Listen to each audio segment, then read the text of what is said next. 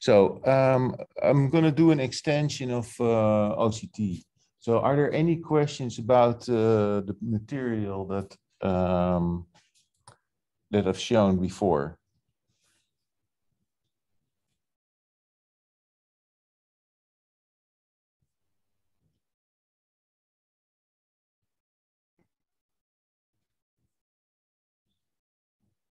This is your chance about anything I told before.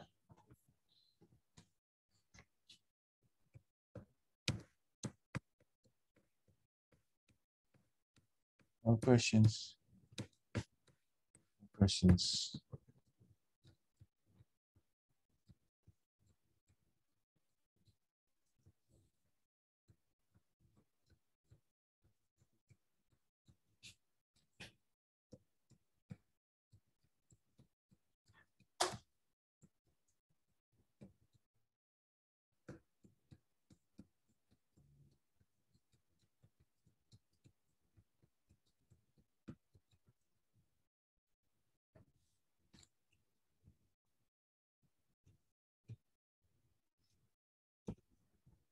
All right, so that's where we are then, all up to speed. What I'm going to talk about is OCT, Doppler OCT, and polarization sensitive OCT. And let's start with the Doppler OCT. It's the simpler one of the two. So what we're trying to do is moving particle, and that would allow us to quantify, for instance, blood flow. And so the thing what happens is we have our OCT signal. Let's say our coherence gate is within a blood vessel, and then we have the scattering of a moving target, moving particle. Now you would say, okay, I have a depth resolution of, let's say, 10 microns. So if my particle moves by more than 10 micron between two consecutive measurements, I can determine that, that displacement, and I can calculate the velocity. But if you then look at the kind of velocities you get, they're very high. You need a large amount of motion. And we would like to measure also small amounts of motions, for instance, a flowing red blood cell. So the second thing we can look at is the interferogram underneath my coherence function. So I have my coherence function that's here, and I get this interference between sample and reference arm. When I move when I look beyond the matching length between the reference and sample arm, I don't get interference anymore. The interesting thing is that actually this fringe pattern encodes something on the length scale of the wavelength. Because I know I get my interference between sample and reference arm is here constructive. And if I would move my reference arm, or if I move my object in my sample arm by half a wavelength, by a quarter of a wavelength, then my back and forth path is longer by half a wavelength, and that would turn constructive interference into destructive interference. So in a way, I am sensitive to motion of that object to within a fraction of a wavelength. And the way I can exploit that is by taking first one depth profile, and then a little bit later, time tau later, a second depth profile, and I can compare now these interference fringes, and I can determine the phase at each location, let's say at this location, and then I can see that my phase has shifted for the second measurement.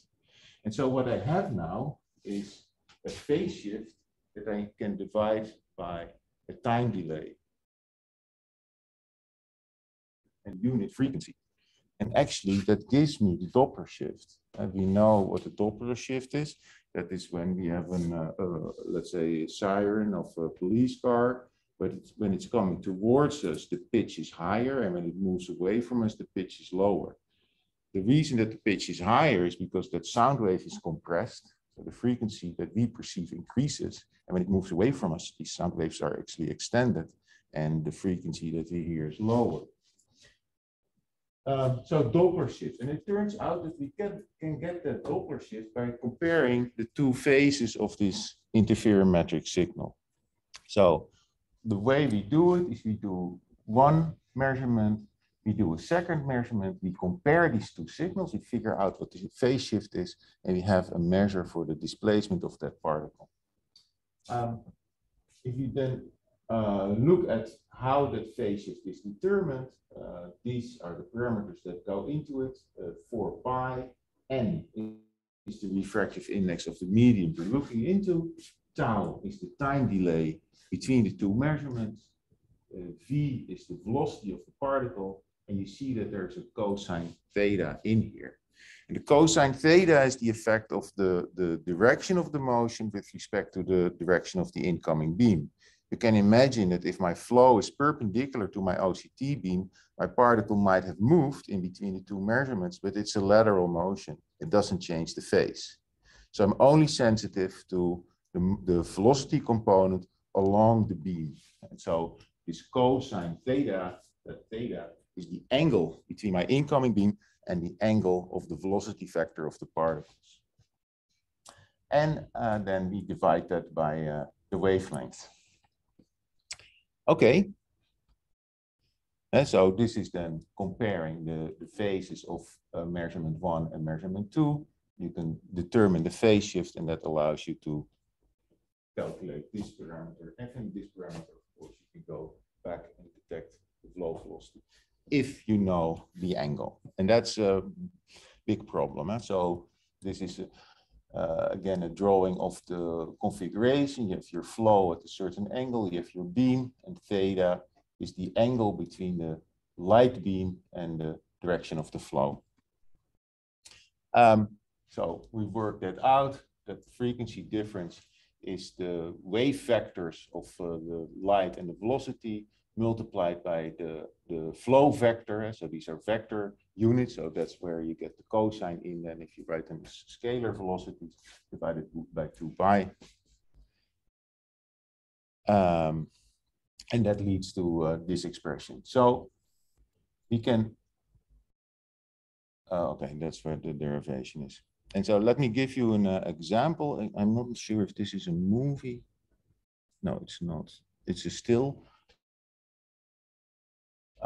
This is a normal standard OCT image of the retina, and then we can process it for Doppler. And what we did is we just compared neighboring A lines. The separation in space between A lines is about 10 microns, so they're close enough to say, okay, these are overlapping A lines. I just look at the phase shifts between neighboring A lines, and I pick up these locations where you actually see a shift. So gray means that there's a 0 phase shift, and then black is a phase shift in one direction, and white is a phase shift in the opposite direction. And you can see that then in this image, you can locate the locations of flow in this larger image. And then you can also see that it is actually pretty hard to determine the location of small blood vessels in this retinal image. From the structural image, it's hard to figure out exactly where the flow is. And it also shows that you can measure these phase shifts for really, really small blood vessels. This is on the order of a capillary. It's about 20 micron or so, that blood vessel. The other thing that you observe is that there's if you go, is anybody of you online? Can you check the video online? Because this projector is so bad that I mean, there's flow here, but you can barely see it in this projection.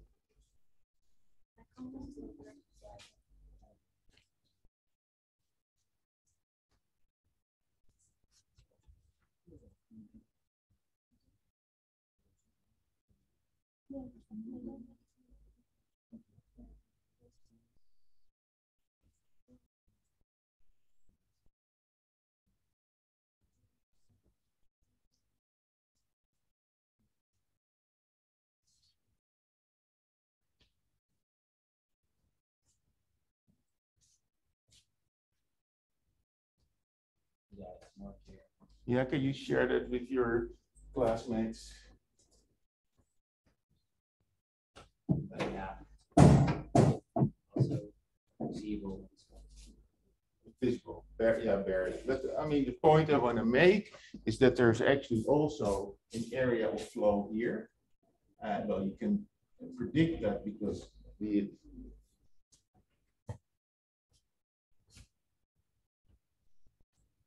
So if you look at the structural image here, you see that there is significant absorption in here because the RPE, the signal is very low from the RPE compared to over here. Here you get a much stronger signal, and the reason is that the light is absorbed by this large blood vessel here, and then now that blood vessel is really there, you can see it here, and the same holds for this area here. There's a very large blood vessel, and that gives this result here.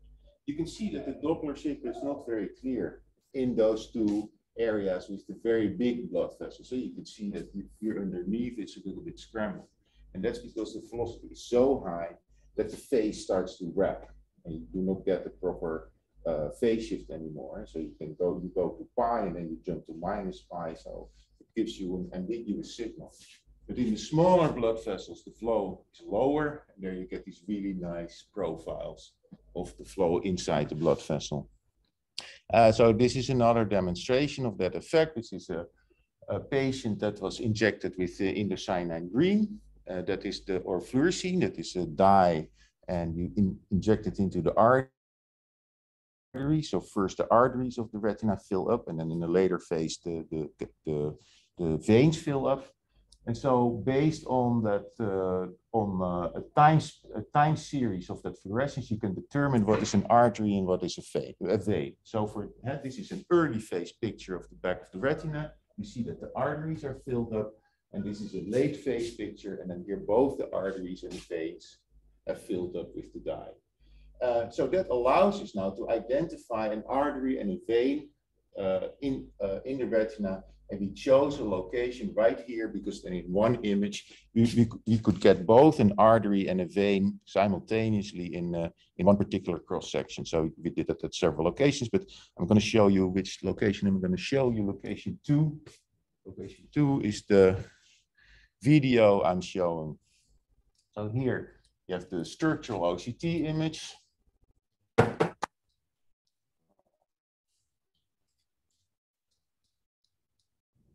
Let's work. No, it's not working.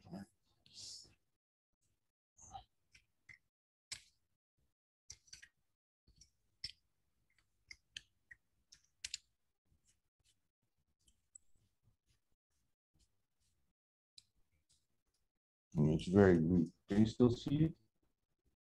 My laser pointer, barely. Okay. Mouse. Here, you see my mouse here. This is, I think this is the red one. This is the, oops, this is the vein. The blue one is the vein. The red one is the artery.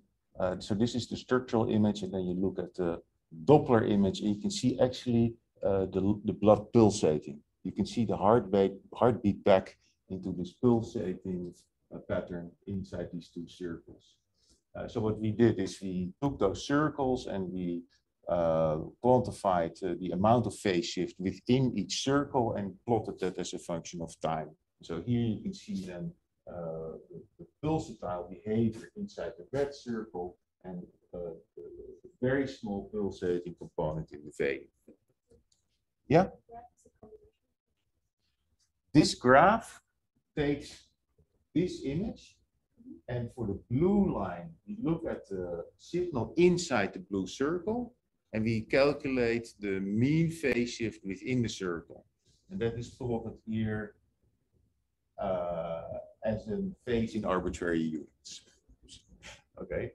And so this was a system that acquired about 30 frames per second. This is a total time span of about 8 seconds. And so you can see then with a resolution of, 33 milliseconds, how the phase changes within the circle. Basically, the phase is then directly proportional to the flow velocity.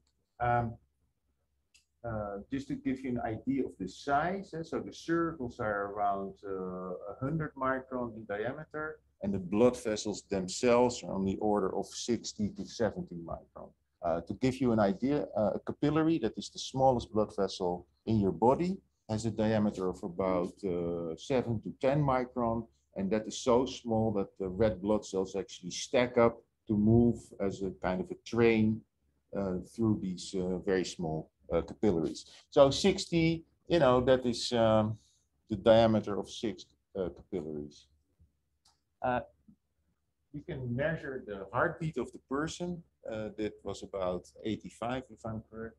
1, 2, 3, 4, 5. Oh, 1, 2, 8. About 10 in 8 seconds. And the other interesting thing is there is some pulsatile behavior remaining in the capillaries, in the veins. And let's say the picture is that you have your heartbeat, and so with pulses, the blood pumps through the arteries, but then it goes into a capillary network. And remember, all these blood vessels are somewhat flexible, so they absorb the pulse. So you expect that after they go through a capillary network, they're collected again in the veins, that the pulsatile behavior is gone. That's all absorbed by the blood vessel network in between the artery and the veins. But you can see that if you look then in the retina, where this is actually very close together, that network of artery and then going into the veins, and then, arteries, capillaries network, arteries, capillaries, about behavior in the veins. This is then a scan over a larger area where you in each frame do that Doppler processing. And again, you can see, well, you can open your computer. you can really see arteries and veins simultaneously in these images. Does it show? All right.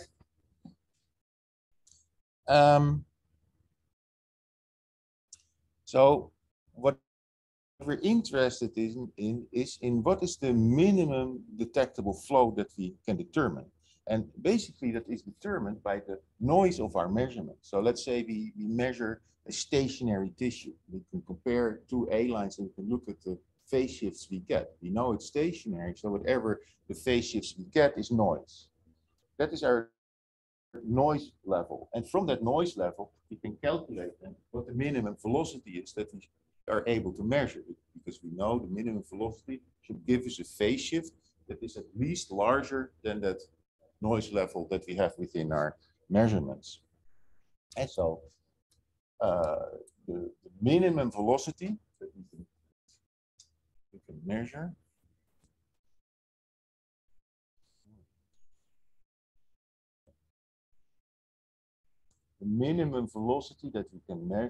is basically we invert this formula where we have the velocity as a parameter as a function of all these other parameters, and instead of the measured phase shift phi, we insert the noise floor of our measurement, the phase noise of our measurements. So that gives us the minimum flow velocity that we can measure.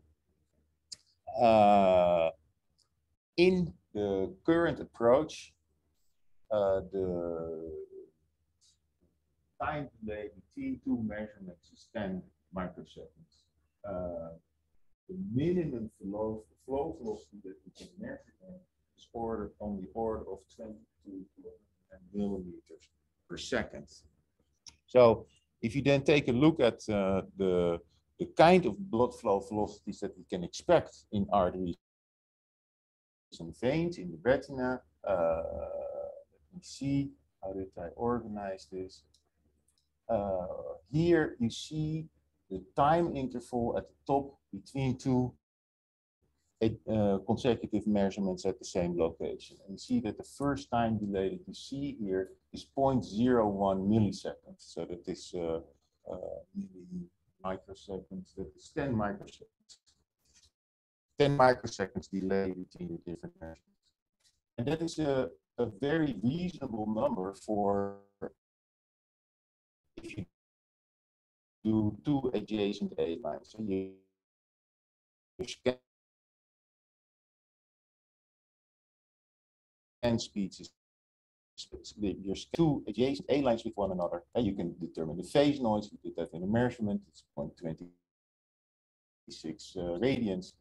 We assume that the blood vessel makes an angle between 85 and 89 degrees with the beam. And so it's not perfectly perpendicular, but it makes a small angle. So what does that give then in flow velocity, the minimum flow velocity that we can measure? It's about 70 to 89 millimeters per second. If we increase the time delay between two consecutive measurements, we increase tau, and actually with increasing tau, we improve our flow velocity. We can measure smaller velocities here on the order of 0.4 to 2.1 millimeters per second. And if we increase that time to 1.25 or 2.5 or 5 milliseconds, we can go down to velocities of 0.08 to 0.4 millimeters per second. The interesting part is, of course, what are the clinically relevant flow velocities that one would like to measure. If you then look at the retinal and central arteries and veins, these are the big arteries and veins in your retina. That's velocity between 70 and 190. So you can measure that with your standard OCT, comparing just adjacent A lines. But if you want to measure retinal arterioles or capillaries, you get into flow regimes that are below 1 millimeter per second, and that require you to change your data acquisition mechanism, where you're able to increase the time delay between two consecutive measurements at the same location. This gives you then an overview of what is needed. So how do you do that? That is what we call backstitching. And what happens is you basically scan a small area of the retina, you go back and scan that same portion again, then you continue to scan, you step back, scan that same section again, continue, step back, scan that same section again. And so with that mechanism, you can play with the time delay between measuring the same location. So the idea is, and you can see that in an animation, that the measurement beam moves in a zigzag way over your blood vessel, and then you can control the amount of time between measurements at the same location. So let's see what we can do with that. So the prediction is, with this method, this was, I think, 2.5 or 5 milliseconds. I forgot. I think it's 2.5.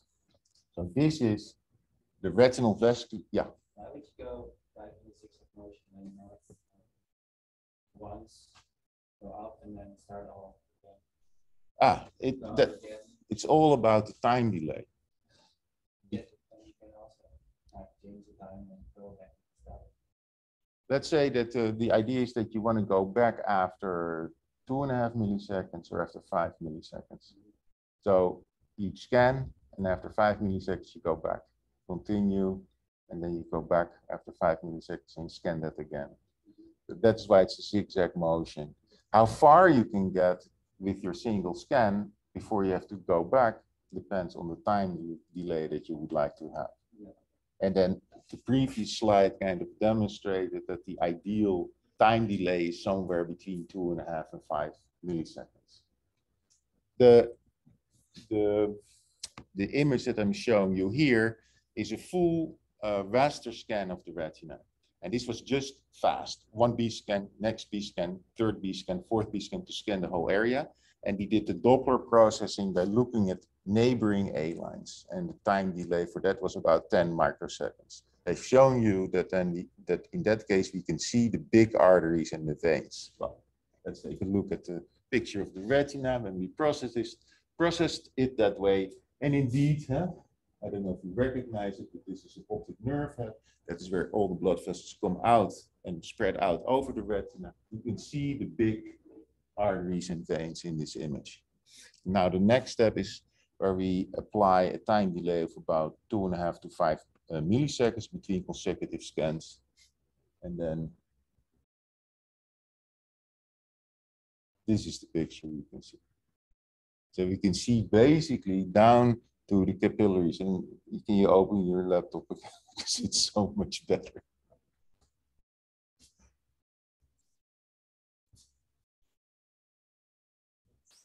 I mean, you can on that screen, you can see that you can basically follow an artery here going into smaller branches, and then you can follow an individual capillary going here around the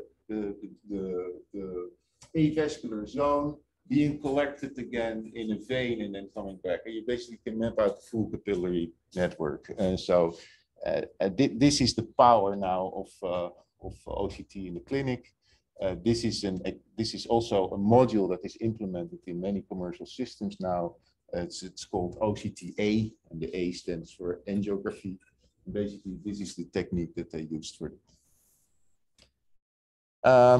This is another blow-up of that avascular zone.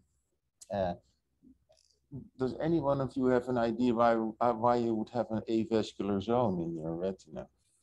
What location would that be?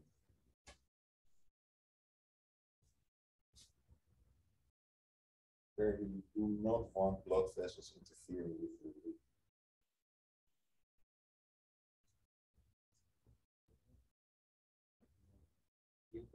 yeah. Straight right behind you too. Yeah, it's the fovea. It's that area where you have one single photoreceptor.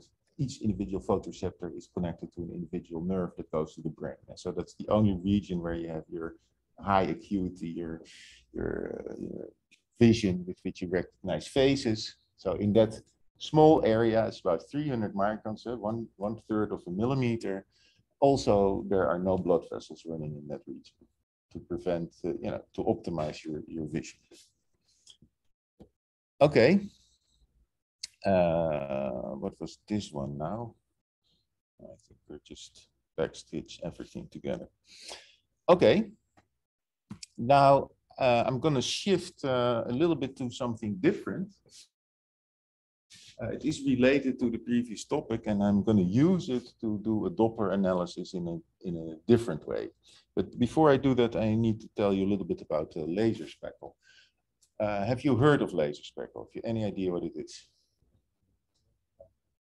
Yeah, how did he explain it?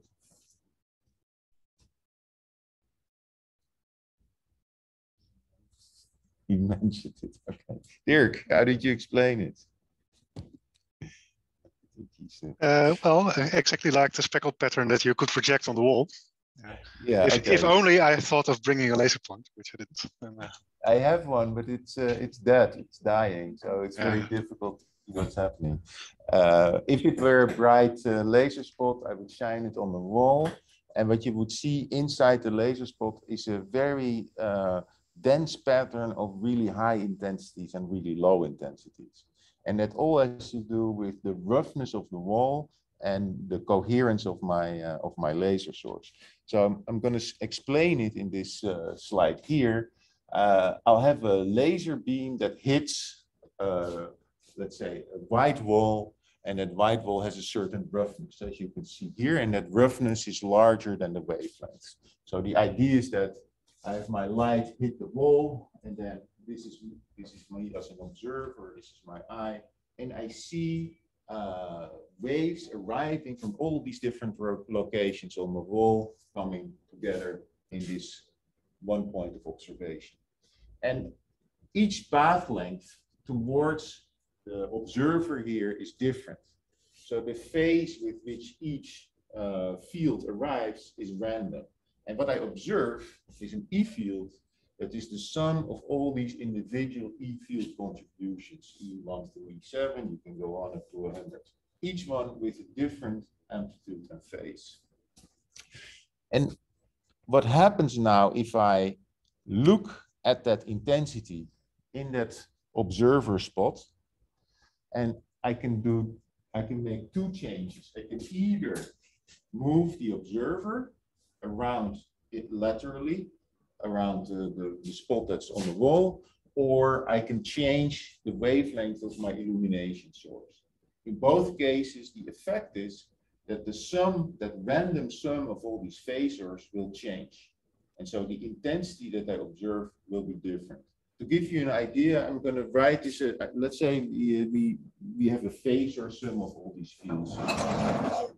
we have this is a complex plane, and then E1 is this phasor. So it has an amplitude and it has a certain phase. E1 is equal to a to the power I5, where phi is my phase, and in a complex plane, that phase is this angle here, phi. So now I have my second field that is coming. It's a sum of these fields. I've written it as E is E1 plus E2 plus E3 and so on. So I can draw my second phasor on top of the first one. And then I have my third phasor and my fourth phasor and my fifth phasor and my sixth phasor and my seventh phasor. And the intensity that I observe is the endpoint of the sum of all these phasors. So when I draw it this way, you can already see that probably this endpoint really makes a kind of a random walk through this complex plane when I change the amplitudes and phases of each of these individual phasors. So the intensity that I measure is basically, I can even describe it that way, as a random walk in this complex plane.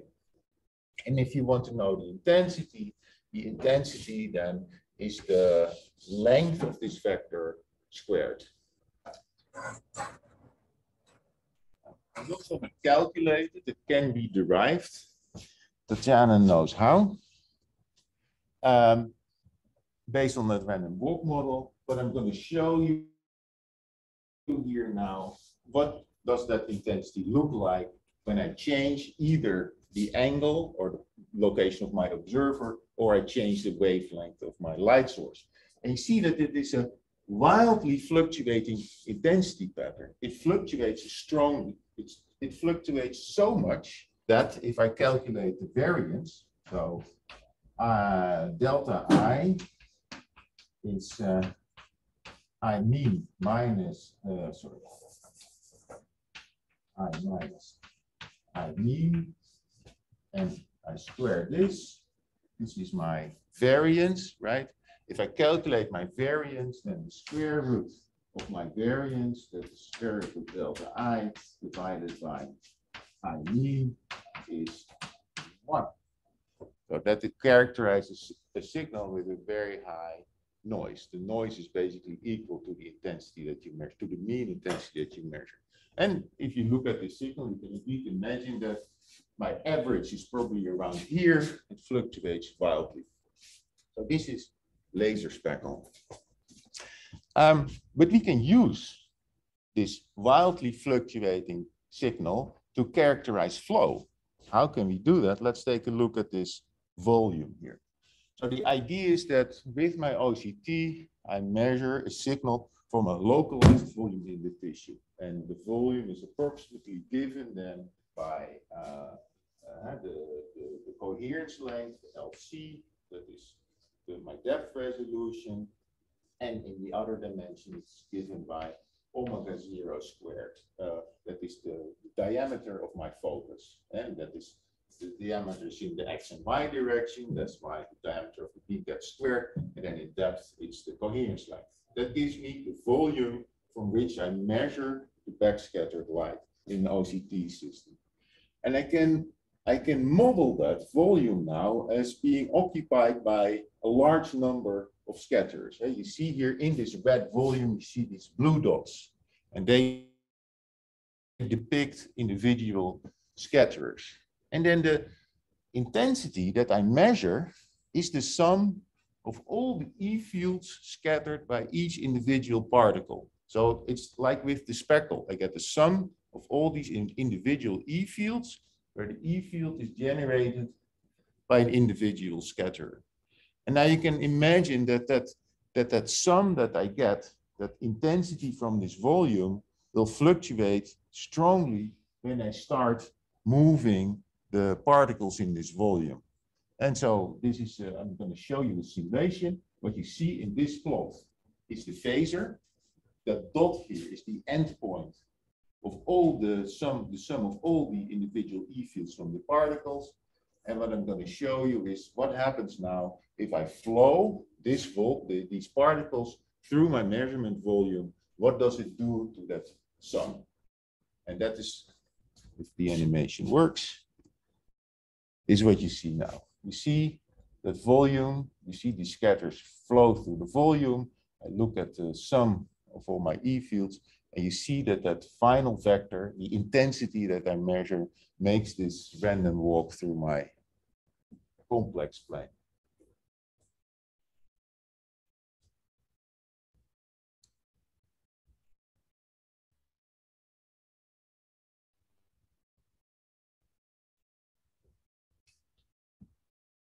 Okay. Well, what happens now if I increase the flow?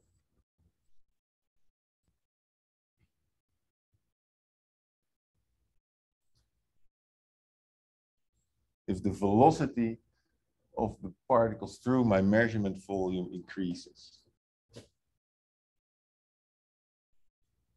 I can just show you.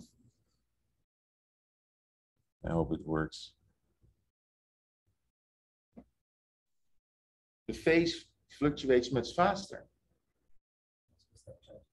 And the step size, yeah. So what I can do, if I want to quantify flow, I can also look at how the phasor changes between my different measurements. And I need a lot of math, but in the end, I will be able to determine the amount of flow through my volume. And the other nice thing of this approach is that in this case, you're also sensitive to the lateral flow component. In this case, if this is the direction of my beam and I have my flow perpendicular to my beam, with the Doppler effect, I'm not measuring a phase shift. There's no Doppler shift. But with this approach that I show you here, there is a change in the intensity that I measure. So I have become sensitive to lateral flow. So now you can with this method, you can both calculate the lateral flow component, and with the Doppler effect, you can calculate the actual flow component. So now we're going a little bit more in depth. Let me see how I did that.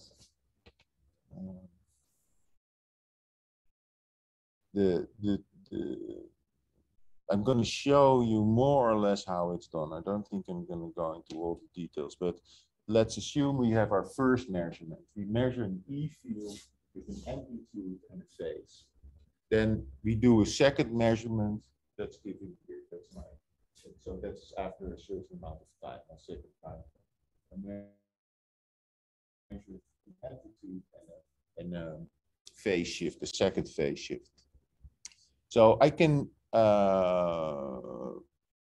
by taking the product of these two fields, this one with its complex conjugate, or I can take the ratio of these two fields.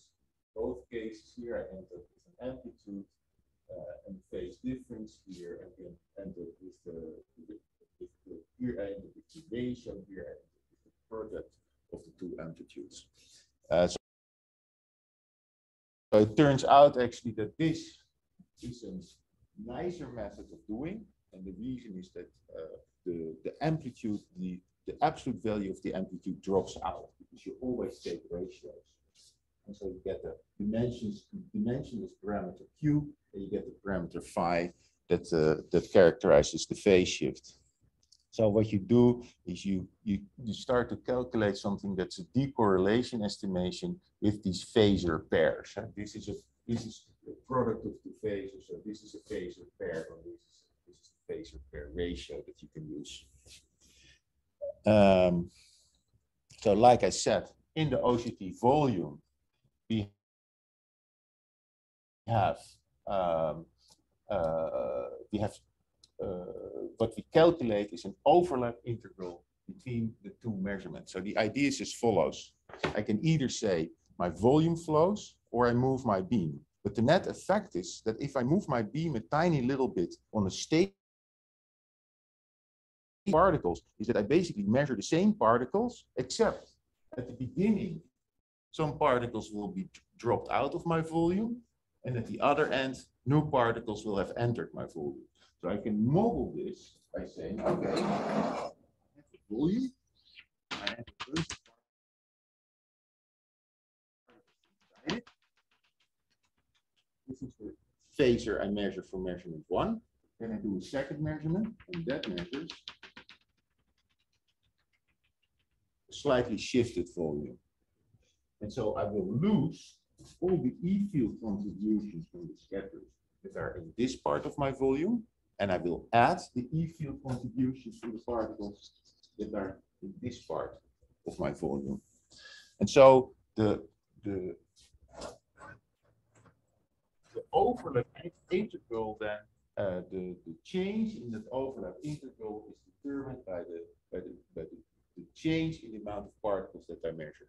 So now I explained it with stationary particles and a moving beam. But the other way of looking at it, and that is reality, is my beam is stationary, but my configuration of particles moves through. And so if the motion is higher, then it means that if I do my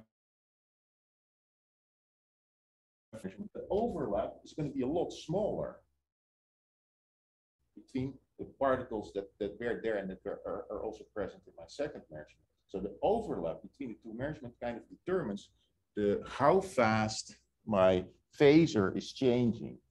So with that overlap integral between two measurements, I can calculate how fast the phasers change, and that gives me then a measure for the flow. And what is in it? It is the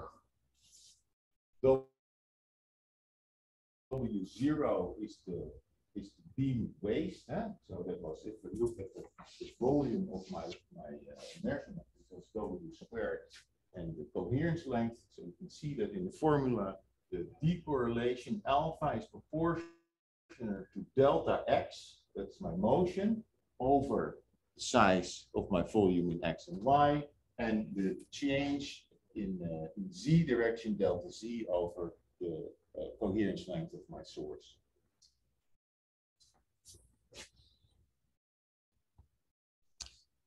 I'll save you the math here, but the nice thing that you can do with this is that you can calculate this formula here. That's a probability density function. And so a probability density function completely characterizes the statistical properties of the object you're looking at. It's a very powerful thing. If you can determine the probability density of something that you would like to measure, you can do a lot of very nice things with it. You can calculate the maximum likelihood function. You can determine, from how many measurements you need and what kind of precision that gives you. Probability density function is a really powerful thing. We are able to see the probability density function for these phasor fluctuations in these volumes. What I want to do next is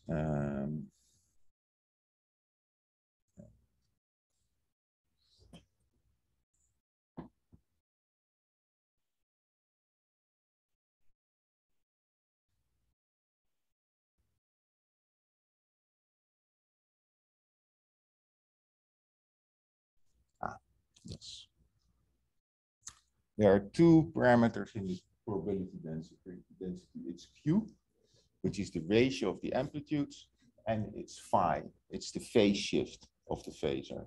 And we can calculate the probability distribution just for the phase, and we can calculate the probability distribution just for the phasor, for the Q factor, the ratio of the two amplitudes. What is set out here, beta is the amount of decorrelation. So if beta is 0.8, the other way around.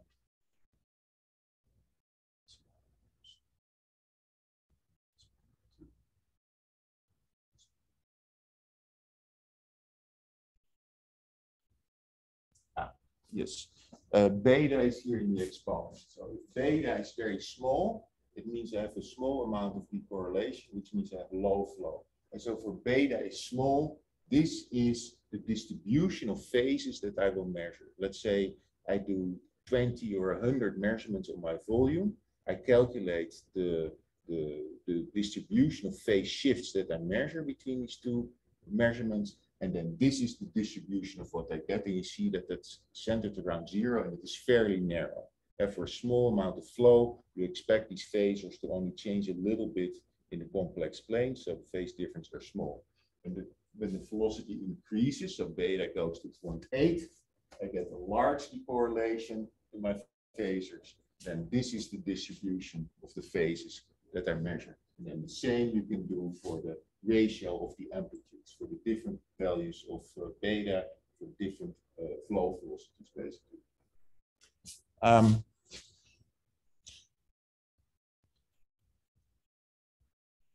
So this is, and this goes back into the history of this technique. If you look at how people were analyzing Doppler shifts in retinal images, the dominant technique was an amplitude-based method. The ones that I showed you, the images that I showed you, is a phase-based method. What you can see here is the relative error that you get on your measurement with the amplitude-based method. And you can see that the amplitude-based method, the error really blows up with the increasing velocity. If you look at the phase-based method, the red one, you can see that it's actually fairly constant over a certain amount of range, but there it stops. And the reason it stops is because your phase wraps. Your flow becomes so large that the phase shifts wrap from, let's say, approaching pi to wrapping around to minus pi, and the flow becomes indeterminate. If you look at the complex method, these phase or pair ratios, you see you have a very flat response, very flat error over the whole velocity range that you would like to measure. And you see that there are 3 regimes here, and these 3 regimes are related to the different delays that were implemented between the measurements. Like I explained before, if you want to measure the really low flow velocities, you need a large delay between the 2 measurements. These, if you now stitch 2 or 3 measurement regimes together, and here are the time delays, you can do 10 microseconds, 100 microseconds, and 1 millisecond time delay. If you then stitch these 3 regimes together, you can have a flow velocity that spans that the full decade up to 3 decades in different flow velocities. All right. I know this last part was hard to grasp. I just wanted to give you a flavor of this part of the technique, and hope you remember that when you have a probability distribution of something that you would like to know more about, then you're in good shape. And we'll continue in like 10 minutes. All right. Years ago. Thank you. That we developed this. So we've done all these measurements on intralipid. That is like you know, standard phantom to use. But now we want to apply it to the retina, red blood cells. And we know that the red blood cell is not a point scatter, and the whole theory is based on point scatter. So what's going to happen? And we're going to measure on real blood. So what we did in the last years, we built a whole flow system to use real human blood. We're actually going to control the oxygenation level too of that blood, and then we're going to verify these experiments again on real red blood cells as scatterers and see if it still holds up. And if not, we have to come up with something to fix the difference between the theory and real blood. Okay, let's shift to another topic that is light polarization. And so we know that an electromagnetic wave is an oscillation that is perpendicular to the propagation direction. And the counter example of a transverse wave is a longitudinal wave, and that is a sound wave. And sound wave doesn't have a polarization state. So the fact that light has this polarization state gives us additional information if you compare OCT to, for instance, ultrasound. We can learn something by looking at the polarization state of the light that's reflected from tissue. And let's first try and describe the different polarization states. So what I show here is a linear polarization that is in a plane, and it's in the Y plane. The electric field oscillates in the Y plane and it propagates in the Z direction. That is oscillating in the X direction. So it's the orthogonal polarization state and also still propagates in the Z direction. So what happens now if I have both a component of my electrical field along the X and along the Y direction? The way you look at it is that basically you have decomposed the E field into two vectors along the X and Y direction. So the true electrical field is the sum of these X and Y components. And so the true, oh, I already shifted it. The idea here is that you get a polarization state that's at 45 degrees with the x-axis oscillating again in a, it's a linear polarization state. What happens now if I shift that Y component by, I think, a quarter of a wave?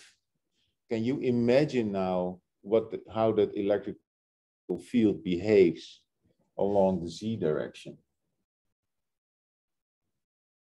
I mean, I can give you a few clues. I can look at this location. There it only has a X component, so the E field is in this plane. If I go a little further and I go here, then my X component in 0, I only have a Y component. So now it's pointing in this direction. And if I look somewhere in between, yeah, thank you. This is what happens. And so you see here the X and Y component in red and blue, and then you sum them up into the E field vector, and you see that that E field vector makes a rotation. And so this is a circular polarization state. It rotates. Okay. So how does the polarization state change when the light field interact with different objects? And so what we can look at is the different effects that can happen to a polarization state. And if you look at this drawing, can you tell me what is happening with the polarization state after this object compared to before? What has changed?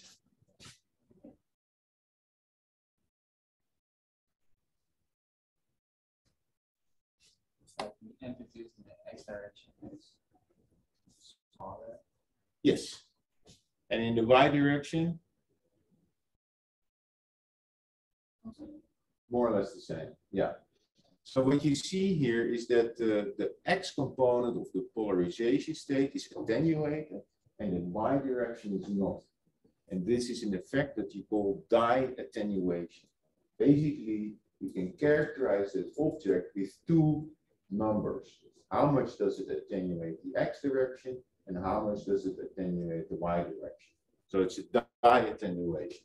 Basically, this is the effect of an absorbing polarizing filter. And a polarizer eliminates one polarization state. You can do that in several ways. One of them is absorption. So this would be the material that would be in an absorbing polarizing filter. Then you look at the second drawing. Can you tell me what's happening there with the polarization states before and after?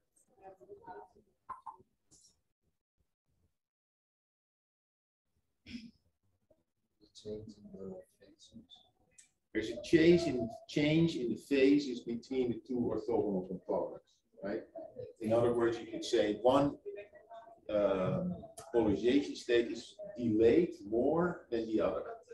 And you can also describe that as a material having a different refractive index, where the refractive index depends on the polarization state. Right? The higher the refractive index, the more the wave is retarded traveling through the object. This is an effect that is called birefringence, or double refringence, well, whatever. It means that the material has two refractive indices, where the refractive index that the light experiences depends on the polarization state. So we have dye attenuation, we have birefringence, and then what is this one? What happens here with the polarization state?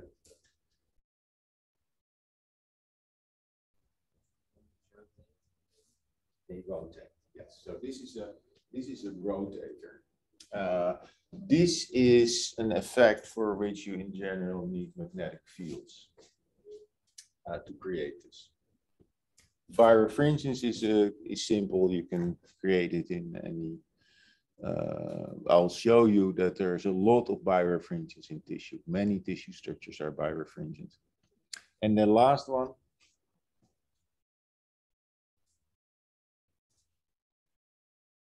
Depolarization, complete loss of information. So the polarization state after the object is not correlated anymore with the input state before the object. So you have lost all information. So these are, and now we have the four effects that change the polarization state when light travels through an object. Okay, so how can we use the polarization when we image in tissue? We can use it to reject multiple scattered light.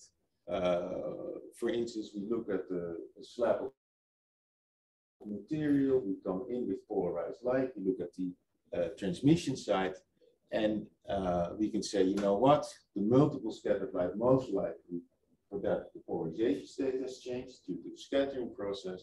So if I put the polarizer behind my tissue in the same direction as my instant polarization, I can filter out more of the scattered light, and I keep more of the single scattered light. I can also use it in reflection. I can look at the light that's been reflected from the tissue, where I can say, well, if I scatter only once, most likely my polarization state is maintained. So what I can do in that case is I can put my input state into the vertical position, and before my detector, I put a filter in the horizontal detection. And what I'm going to reject now is mainly the single scattered light. And what is the advantage of that? The single scattered light is mostly reflected at the surface. And so by looking at the cross-polarized channel, I look deeper into the tissue. And then the third way you can use the polarization is by looking at the changes that occur, that are occurring in a predictable manner. And that is birefringence. Birefringence changes the polarization state in a more or less controlled way. There are many birefringent structures in biology. Examples are collagen, that is the material that keeps your body together, muscle, nerves, tendon, cartilage, all basically what you can say, all fibrous structures in your body are birefringent. So they show this type of contrast. Okay, so if we want to measure these polarization changes in tissue, what do we need to characterize of the detected light in order to be able to see these changes? Well, purely polarized light has three variables. It's the amplitude along the x direction, the amplitude of the field along the y direction, and the phase relation between that x and y component. We have seen in one example was the polarization at 45 degrees, and the two fields have zero phase difference between them. If you look at the circular polarization, the two waves have a quarter of a wave phase retardation between them. So amplitude, x and y, and the phase difference between the two. Then you can add a fourth parameter that describes the degree of polarization, P. An example of purely polarized light is a laser. An example of completely unpolarized light is sunlight. that the light of the sun doesn't have a preferred polarization direction.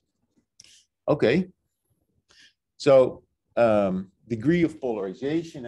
I've made really random drawings here, but you see here a horizontal and a vertical component. And you look at the oscillation along the horizontal and vertical component and the phase relation between the two. You can see it's completely random. So this would be the description of unpolarized light.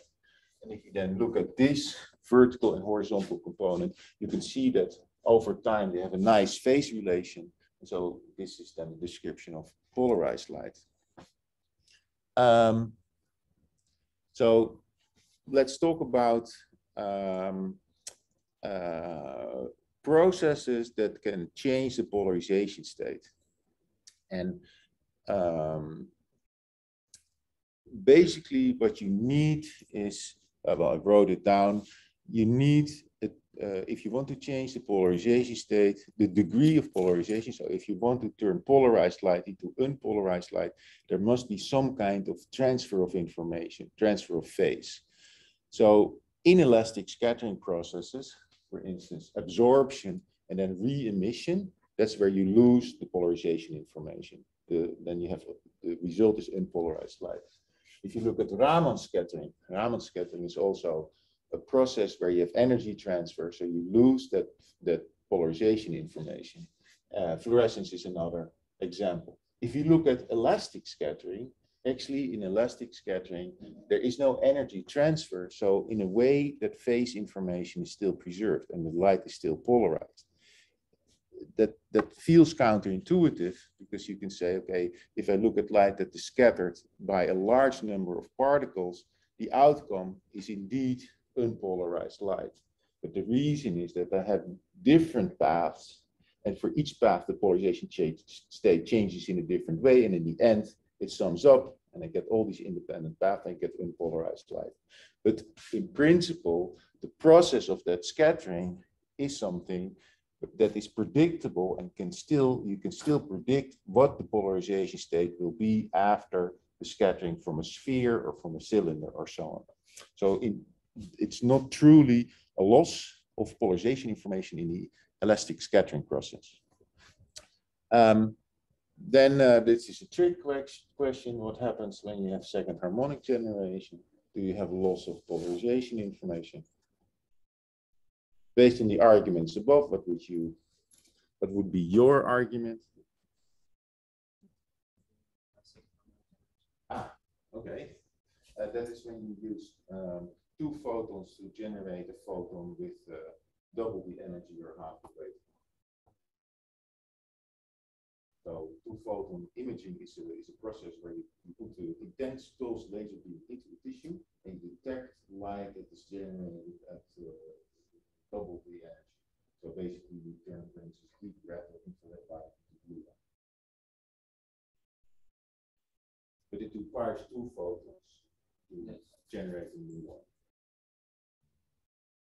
If you don't know two photons, maybe it's a difficult question, but is the scattering inelastic?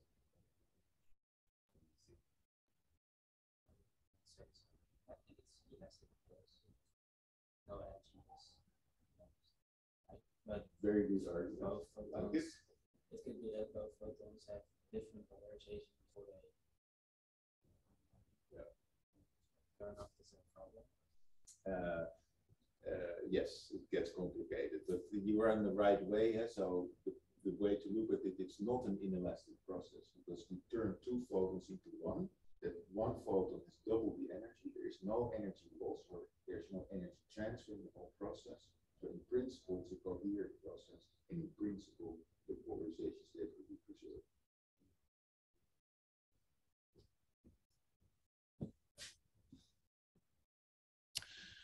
Okay, so what happens then with these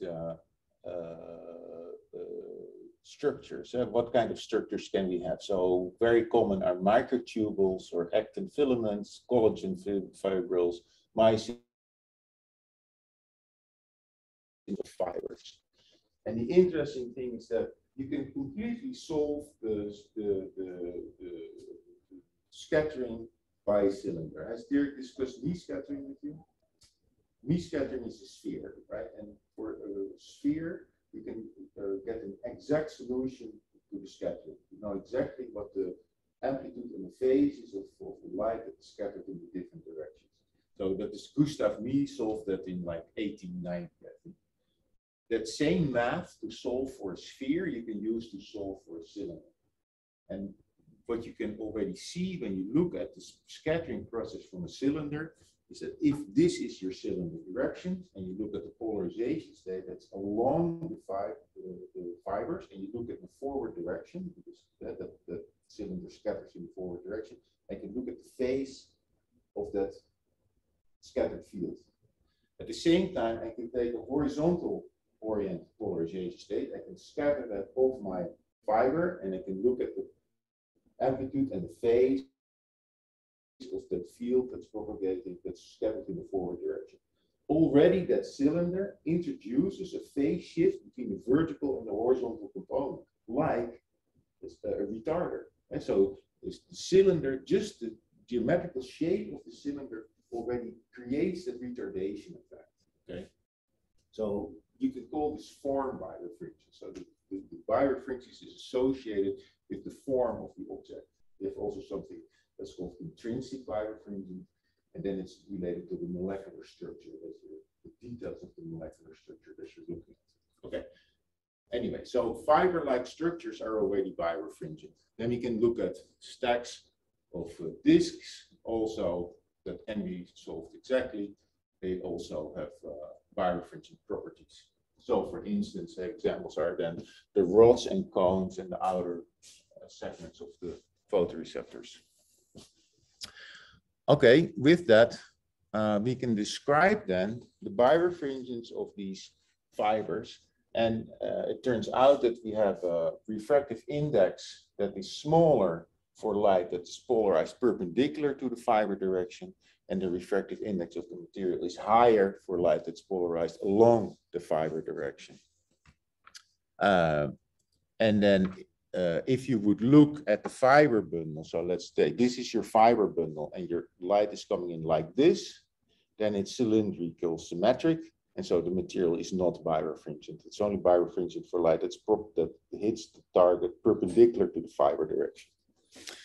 Okay, so we have this phase retardation due to form birefringence. And let's try and take a look at what happens. And for that, this is a drawing. That red box is now a material that is birefringent. That could be a solid state, it could be a crystal, it can also be a bundle of fibers.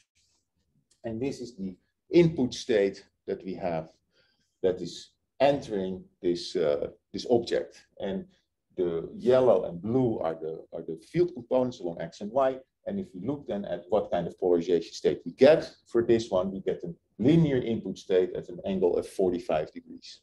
We travel through the material, and then afterwards, the yellow and the blue are shifted with respect to one another. So the blue one is retarded more than the yellow one. And if I now look at the polarization state after this material, I can see that the polarization state has rotated by 90 degrees. It's now a linear state at minus 45 degrees. This is what I mean when I say that birefringence changes the polarization state in a very controlled manner. It's very predictable what happens if we know what kind of material we have there. And we can use that now to create contrast in images. So for instance, if you look at the eye, what kind of structures are birefringent? What do you think? What could be birefringent here in this eye? Veins and arteries because of the cylinders. Well, these are big cylinders. We're looking at smaller cylinders. Muscle fibers, for instance. What do you think? The cornea, is that birefringent?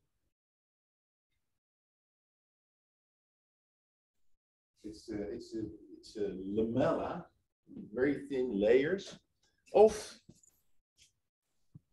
fibers. They're birefringent.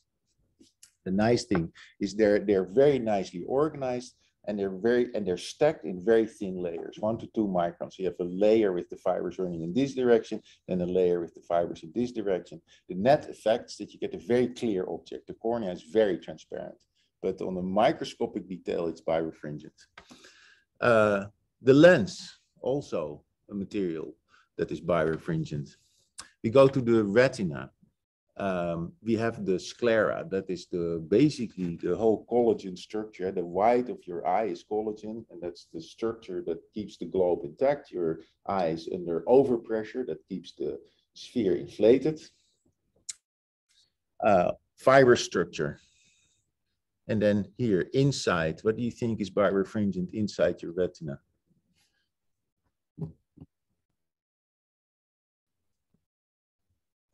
How do the signals of your photoreceptors go to your brain? How do they get there?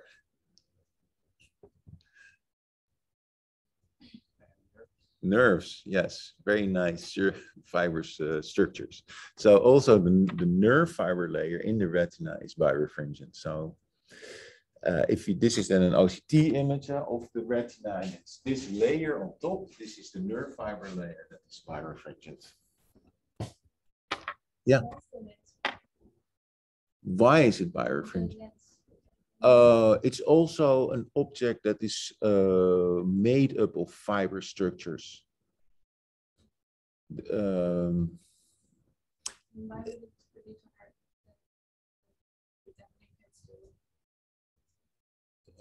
It's the same. So you have, how do you build? I mean, the lens is not a fluid bag. It's not, because if it were a fluid bag, it would not be birefringent, right? It doesn't have structure, but it's basically, it's fibers inside and in very organized layers that make it very transparent. But it is a fibrous material. It has a certain elasticity to it.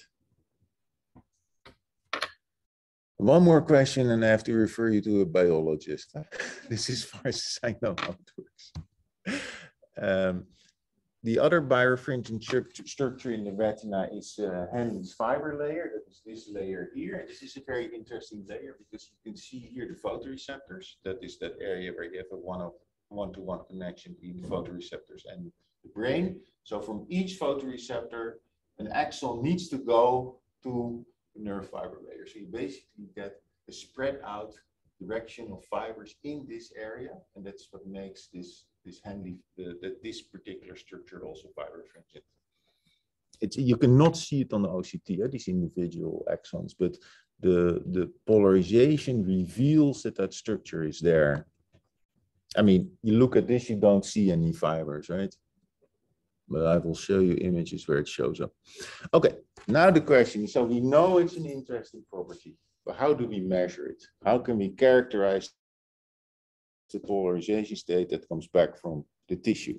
And so this is a very simple setup to do that. We take our light source, we put a polarizer in, so we have polarized light, we have our beam splitter, and the beam splitter splits the light into a reference arm, into a sample arm, and then the light is coming back, recombined by the beam splitter, and then in our detection arm, we use a polarizing cube to measure with one detector the horizontal polarization state coming back from our sample, and with the other detector the vertical polarization state coming back from our sample. Well, in order to create this interference from the sample arm, we need a polarization state that is equally distributed all over the X and Y direction.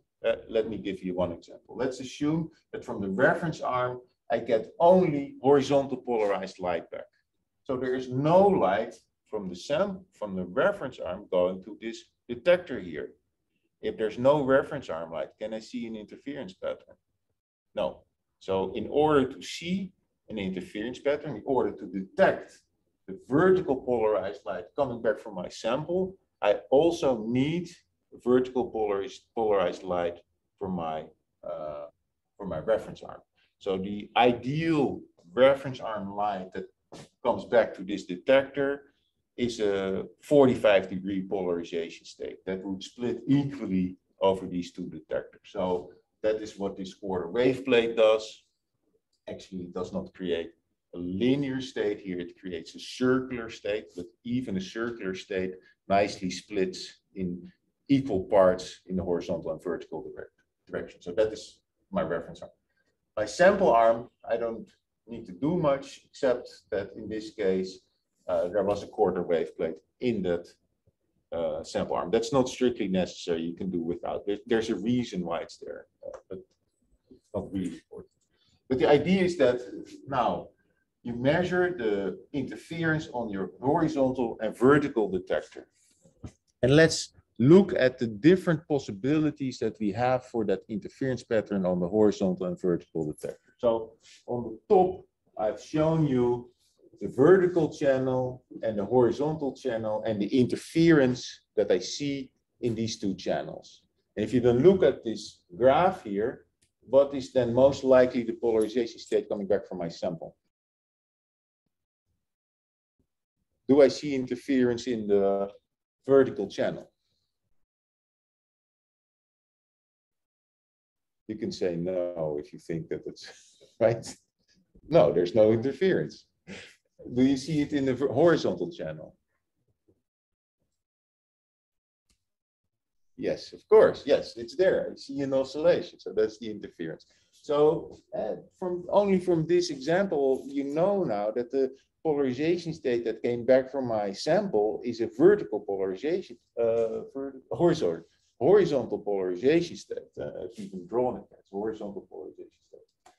Now I observe this interference pattern in my two orthogonal channels. So the vertical channel measures an oscillating interference pattern. My horizontal channel measures this.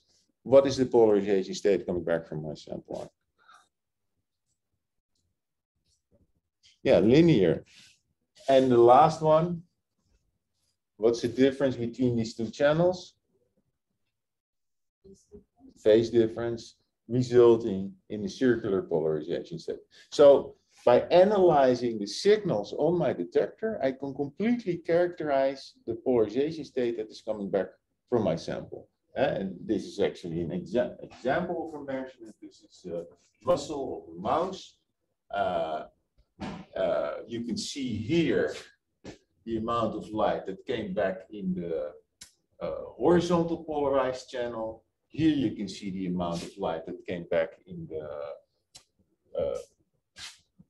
linear polarization at 45, and here in the circular state. And what do you see here happening now?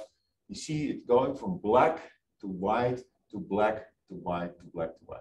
Basically, this means that for this U channel, black codes, for instance, for plus 45, and white codes for minus 45. So what you can see is that light changes from linear 45 degrees to here linear at minus 45 degrees. If I then observe in my other channel what happens, and this is the circular polarization state, here you can see black codes, let's say for left circular, and white codes for right circular, so the other rotation direction. And so what you see when I look at the reflected light from different depths, it starts off with a linear state at 45, then the polarization state slowly changes into a circular state.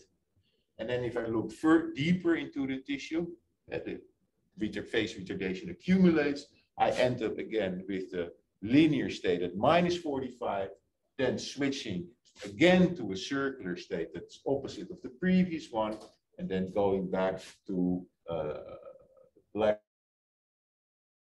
Where was I? Well, I think black here.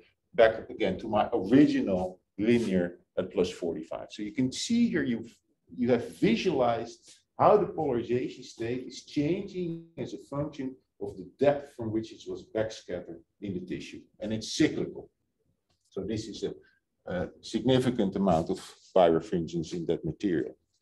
What you also can see now is I have given these different states a parameter. You see there Q, U, and V. And these are this is the Stokes formalism to characterize the polarization state that is coming back from the tissue. Q plus 1. That's in the next slide. So Q is 1, means that I have a horizontal polarization state. Q is minus 1, I have a vertical polarization state. U is 1, I have plus 45. U is minus 1, I have minus 45. And then V is 1, or V is minus 1. These are two circular states, either right-handed or left-handed circular polarized light.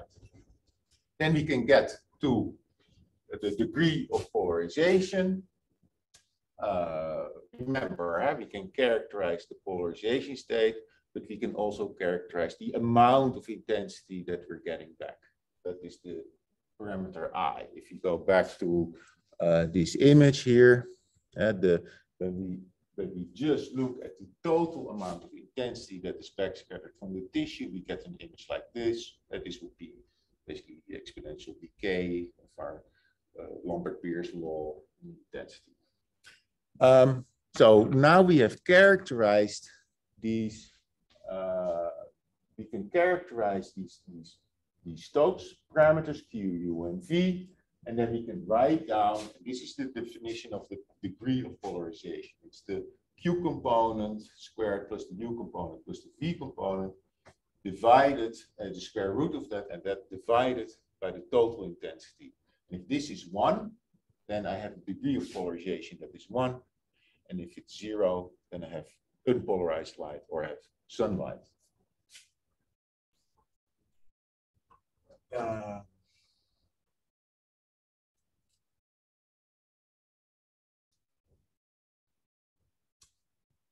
You can see that for the Stokes parameters, there are 4 variables, Q, U, V, and intensity.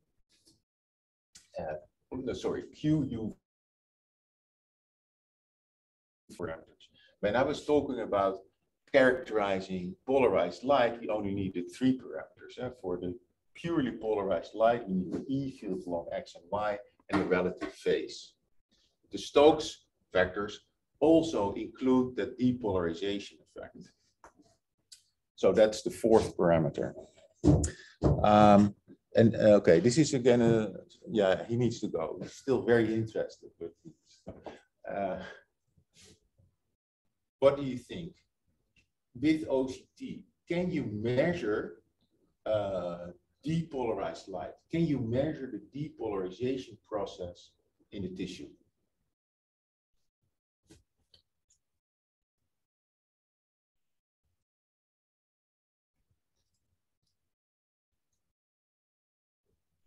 But what do you need to create unpolarized light?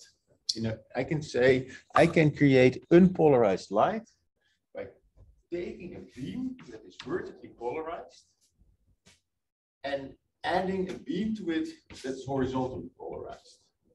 But they come from different sources. So there's no phase relation between the fields coming from each of these sources. I can take, for instance, a lamp and polarize it, and I take another lamp and I polarize it in the other direction. I add these 2 beams. I create unpolarized light. But I also know what happened now in the phase relation between those 2.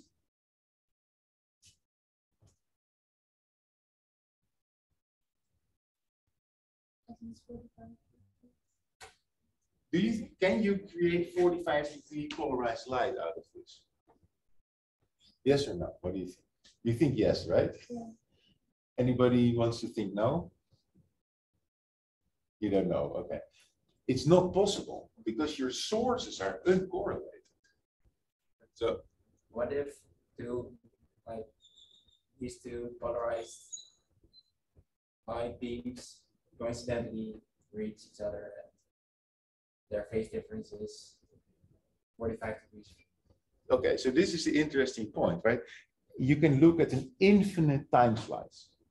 And indeed, in an infinite small time slice, these 2 fields have a phase relation, and it could create a polarization state of 45 degrees. But you look a little bit later or earlier in time, and the idea is that these 2 sources are random emitters. So they emit the electrical field with a random phase. So if you go back in time, What originally was a nice phase relation between the two sources that created 45 degrees, a little bit earlier, a little bit later in time, will be completely different and could create another polarization state. So I can look at an infinitely small time slice and I can say, yes, my light is polarized. But then a little time slice earlier, it's a different polarization state. And a little time slice earlier, it's a different polarization state. So your polarization state is something that is consistent over time. And when it randomly fluctuates, then it's not a polarized beam anymore. It's unpolarized. So it has all to do with the coherence between the two orthogonal components. You need a loss of coherence between the two orthogonal components to create a polarized light. Now you go back to the principle of OCT. What do you do in OCT? Your sample, your reference arm beam is completely coherent because that came out of the source. I polarized it. You know, that's a nice coherent beam.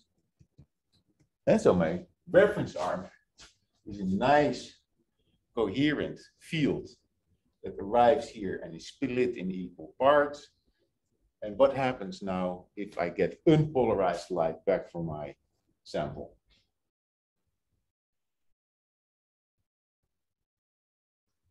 The whole They don't correlate. So they don't correlate. So they lost the ability to interfere with the reference arm light. So if you have a process, you need loss of coherence, inelastic scattering, and so on, then the light is not interfering with the reference arm anymore. So the whole principle of OCT is relying on that coherence effect, which also means you cannot measure the depolarized component coming back from your sample arm. You can only measure the coherent part, because only the coherent part interferes.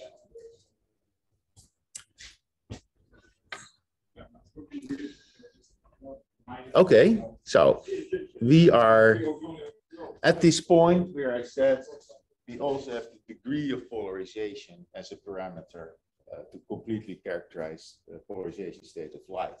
But what I'm also implicitly telling you, or maybe now explicitly telling you, with OCT, we cannot measure is completely coherent. So means P is always 1 for what we measure.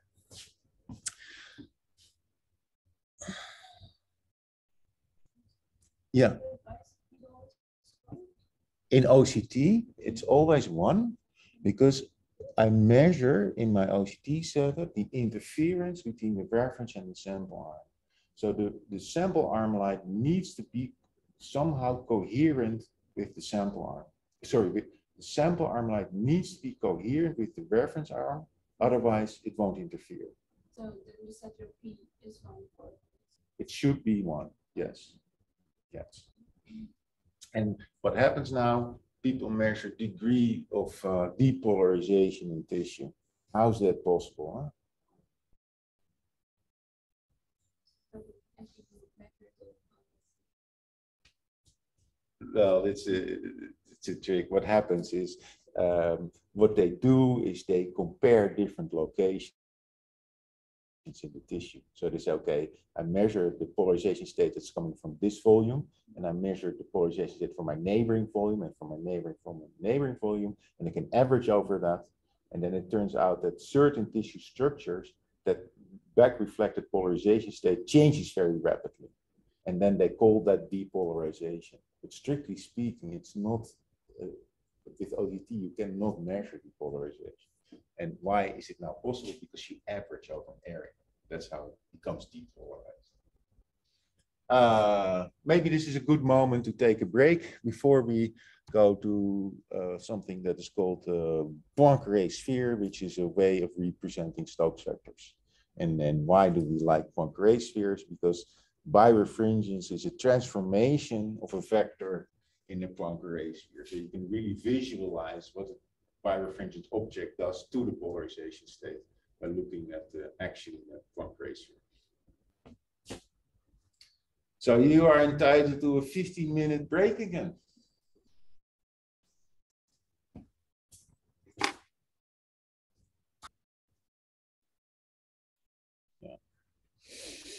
Okay, so if you look at the Stokes vector, this is now a 4-component vector. Right? There's the intensity, and it has the Q, U, and V component. So it's a 4-component vector. It's a real vector. And then if you want to describe transformations of this vector, you would need a 4x4 real matrix. That would be then a Muller matrix to describe how the polarization state is transformed. Okay, and so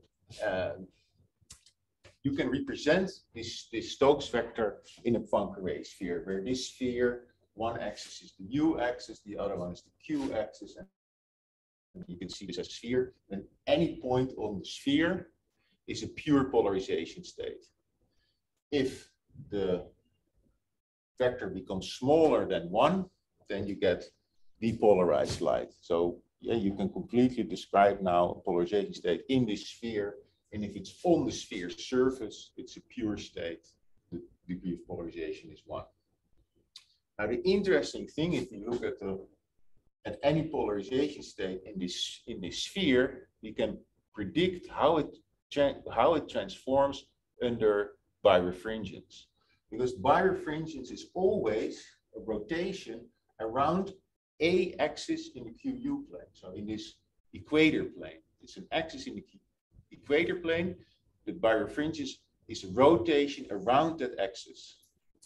And why can you accept that it's that you have then a degree of freedom in terms of what is your rotation axis? And you can imagine that by your birefringent material, fast axis, slow axis. This is then, let's say, this determines the optical axis of the material, your fast axis, but it could also be at this angle, or at this angle, or at this angle. And that explains why you have a rotation axis that varies in the QU plane.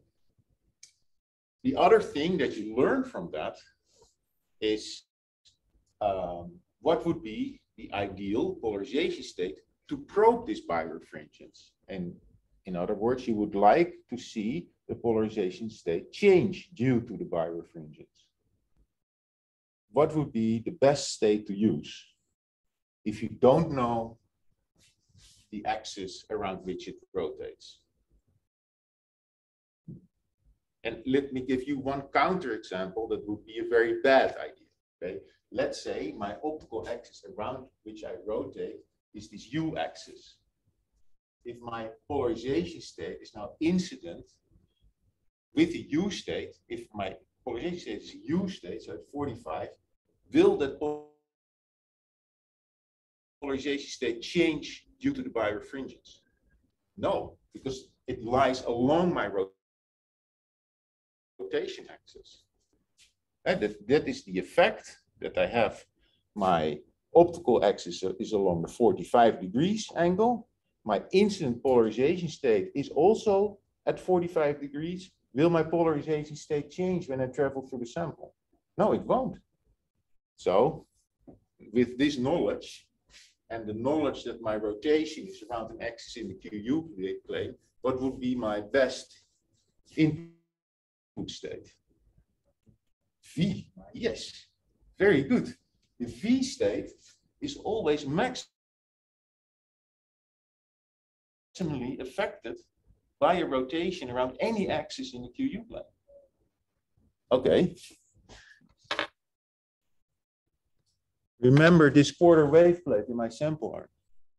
That quarter wave plate turns the linear incident polarization into a circular state. And that's preferred because then I always pick up the birefringence of my sample.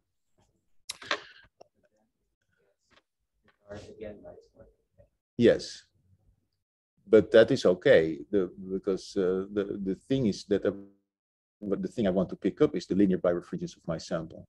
So I prepare it into a circular state when it hits the sample, then it comes back. Yes, it changed back to another state, but the changes in the polarization state have already taken place.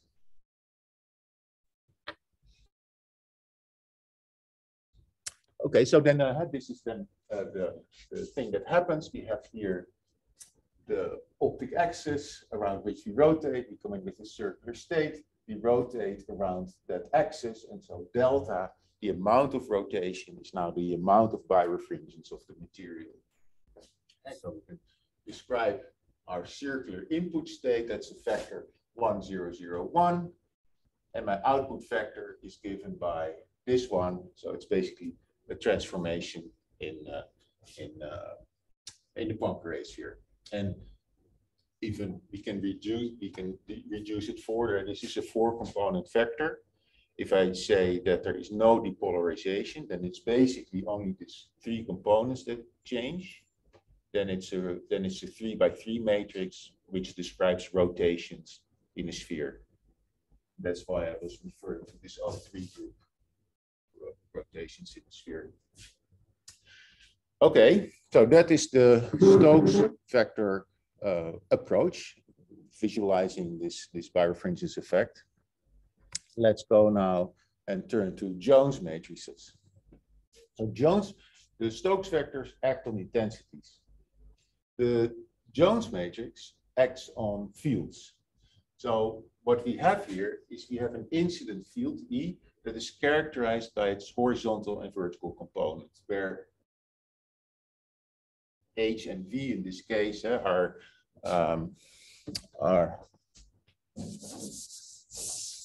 so H is A1 E I phi and V is A2 phi 1 phi 2. So components of the electric field together making up my field vector. And so here I have my input state, I have a material, and I get a certain output state at the exit. So I have my E prime is the result in electrical field after the object. So I can describe that whole transformation with matrices. So I can take my input field, multiply it with a 2x2 complex matrix, and I get my exit state. And this matrix is then the Jones matrix. It's composed of 4 complex numbers. So in principle, this matrix has then 8 independent variables. We're dealing with fields. So I can extract, let's say, a common scalar field phase vector out of this matrix. Because if I look at intensity, then the intensity is given by the field multiplied with its complex conjugate. So looking at intensity, this phase vector would completely disappear. And I end up with 7 independent variables in my matrix. And actually, you can assign to each of these independent variables the polarization effect. Birefringence and diattenuation, actually.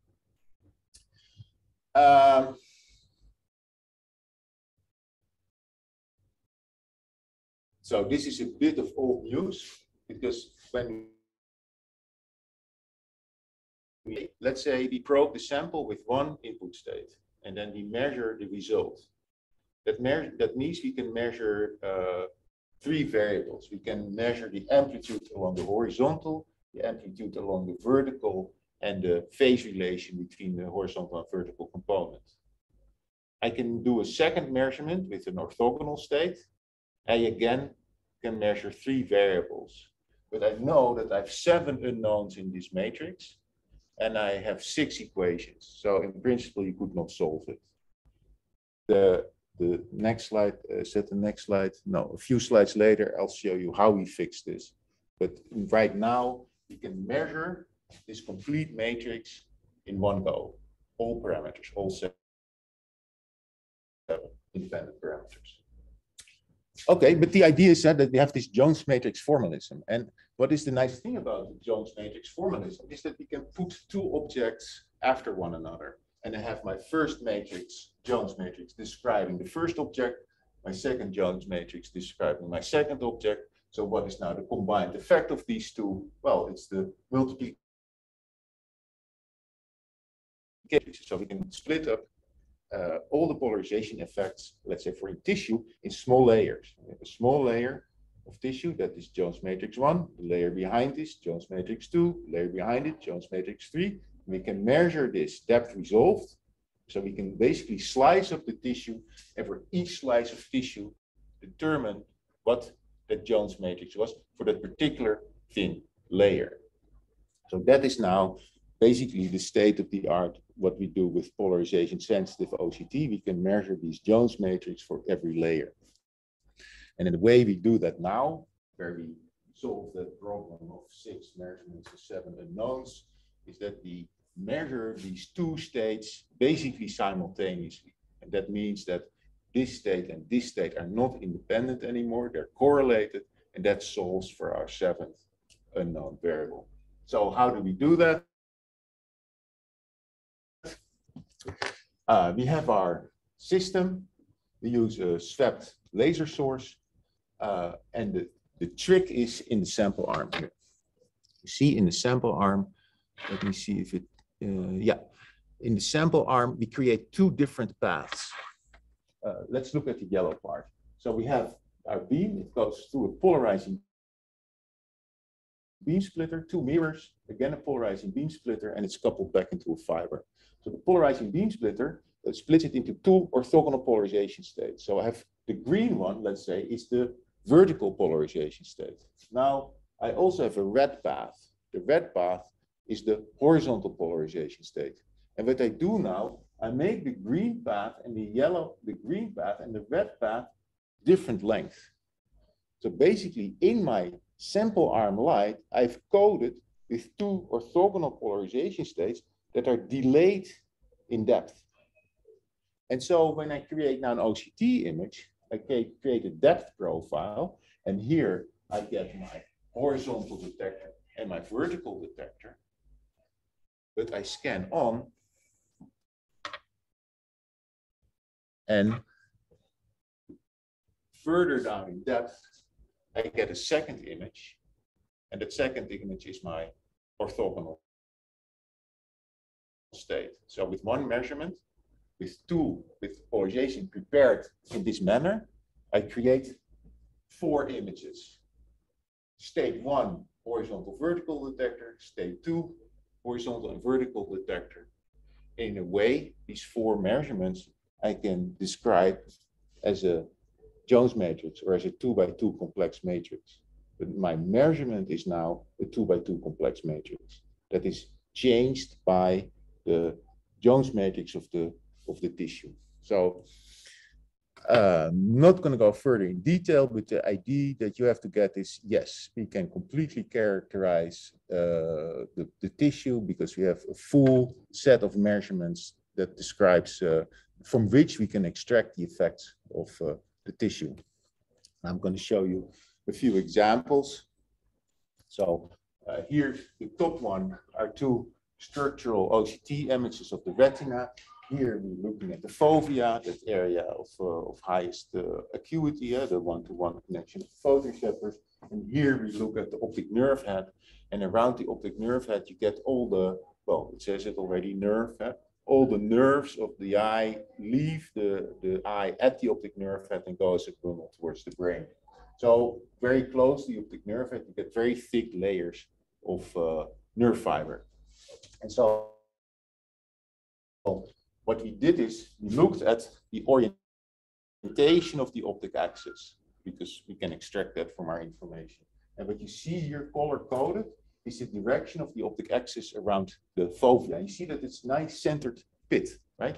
That pit here, this is exactly that area of highest acuity. And because from that area, all these fibers run out towards the nerve fiber layer to go towards the brain, you get this nice radial pattern of the fiber direction.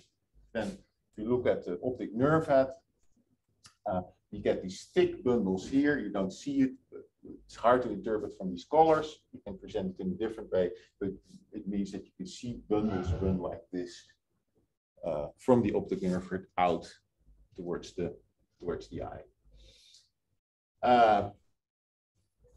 Then this was an interesting technique for glaucoma, because in glaucoma what happens is this nerve fiber layer thins, and that is an effect, and it leads to blindness, but it is unknown why that nerve fiber layer thins. It has to do with death of the ganglion cells, or it has to do with constrictions in the optic nerve head itself, associated with glaucoma is the increased ocular pressure. So you can imagine then that there is more pressure on these nerves leaving the globe towards the brain. The net effect is these nerve layers thin. And this polarization then is a nice effect to characterize this nerve fiber layer. So this was a technique that's called scanning laser polarimetry. What they measured is the polarization state changes of the light that were reflected from the eye. And then you see here these birefringent structures. These are the nerves. And then we can do the same now with OCT. We can also map out the birefringence of the nerve fiber layer and characterize that for this subject. And then the interesting part was, of course, what happens if you look at the glaucoma patient. So here, I have to be careful of the glaucoma patient, yes. So here you see, you see same subject.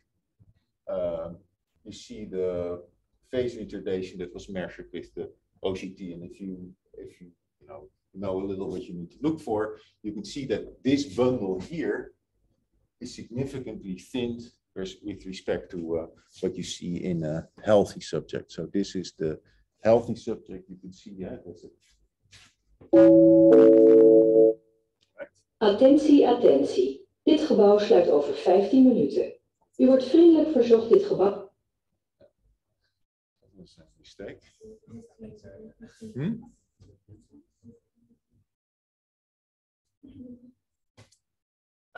Well, you can see the difference, right? This is still work in progress. Glaucoma research is really difficult because this thinning of this nerve fiber layer happens over years. So you need to do studies that run over 5 years with like 400 patients to get to significant results. So not easy. Glaucoma patients. Okay, so like I said, I'm going to switch back and forth between the Jones matrix formalism and the Muller matrix formalism. And the main reason is because you can map your Jones to your Muller. So they're basically the same. You know, one has an advantage over another in certain areas. So now we're going through an analysis method where we actually use the Muller matrices. So we can change that Muller, we can map that Jones matrix to a Muller matrix. And what we're going to do now is we're going to, instead of these slices of Jones matrices, we're going to make slices of Muller matrices. So every layer in the tissue has its own tiny, let's say, delta Muller matrix. So we can describe the change in the Muller matrix as a function of depth, like if we take a derivative with a matrix M, which you can also describe as the logarithm of your original matrix. So the nice thing of writing it as a derivative is that this matrix M gets a very simple form because it only describes changes from one layer to the next. It's like you have a function, you have a full function, but let's say you're only interested in the first derivative. You do a Taylor expansion, you just take the first derivative, and that characterizes now. Taylor expansion then with only first derivative is only valid for a very small distance from your point where you take the derivative, right? But if you look at these small thin layers, it works fine.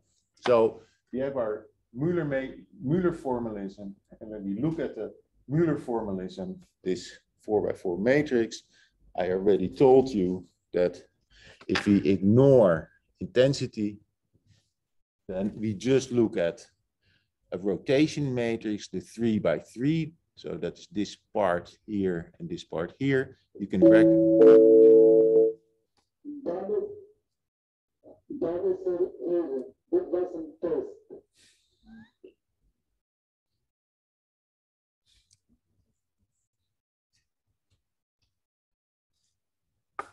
It's like a fire drill, right? First you scream fire, fire, and then 15 minutes later, oh, no, just test.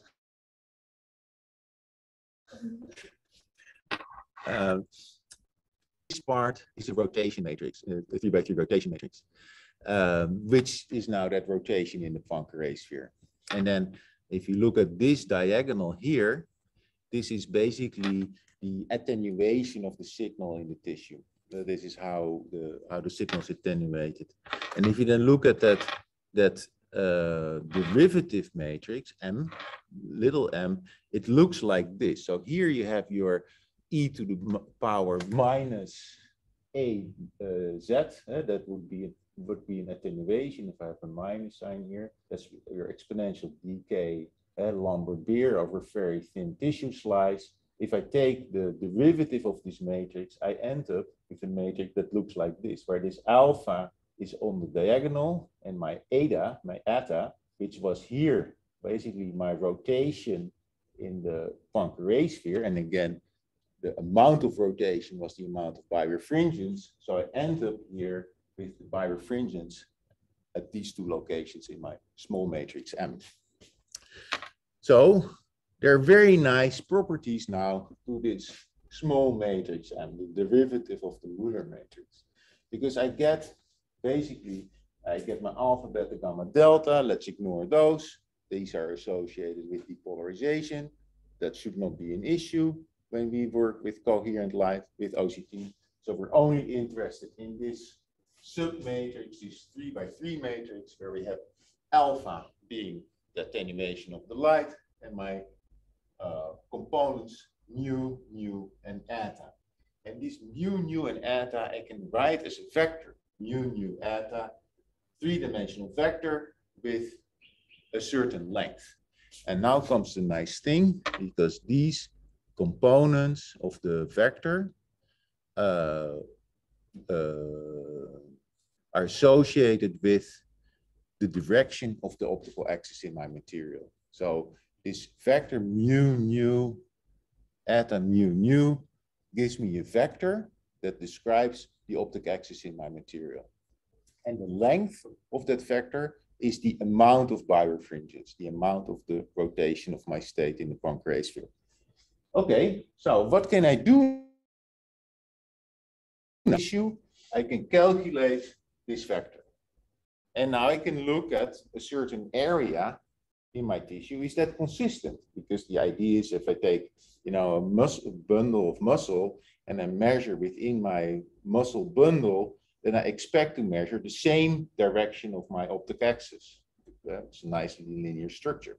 So if I'm measuring muscle, I will measure consistent directions of this vector over a certain area.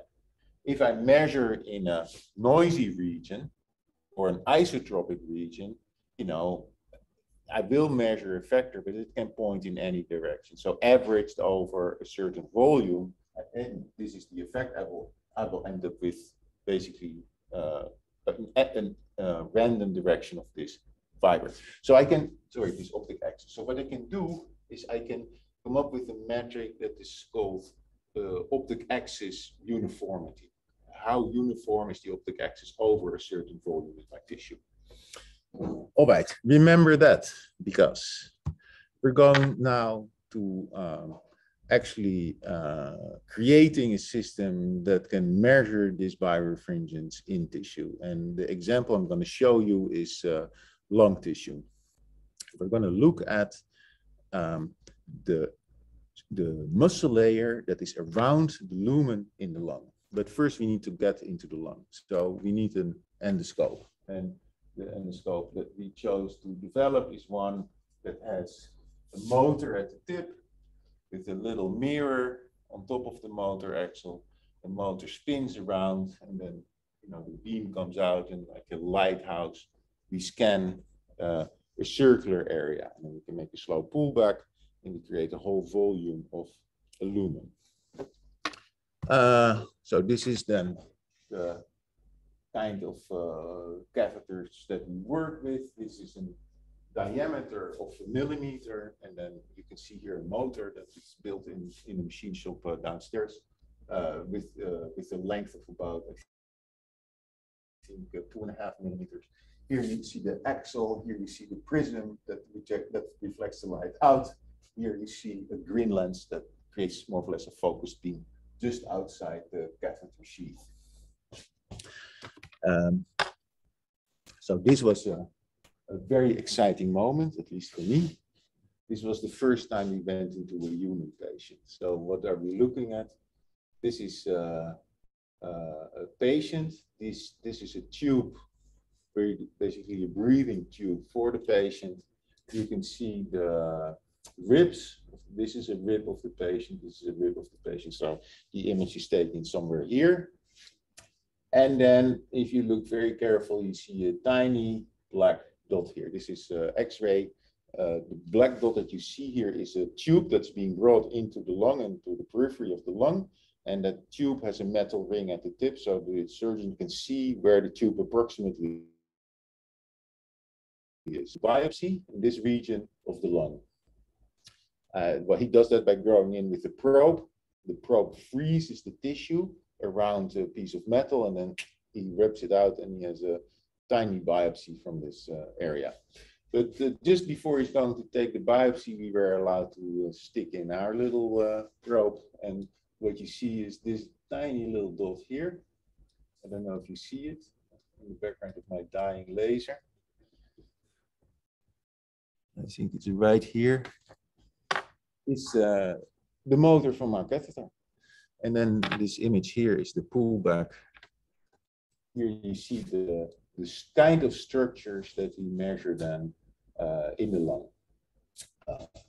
You see here, this is mucus, slime, and you can see the different layers in the lung. These are the motor wires, so they're copper, they reflect a lot so that you don't see the tissue below the copper wires.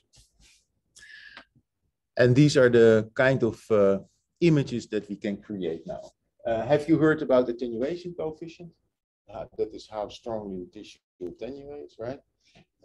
So these OCT images, the way you've been looking at them so far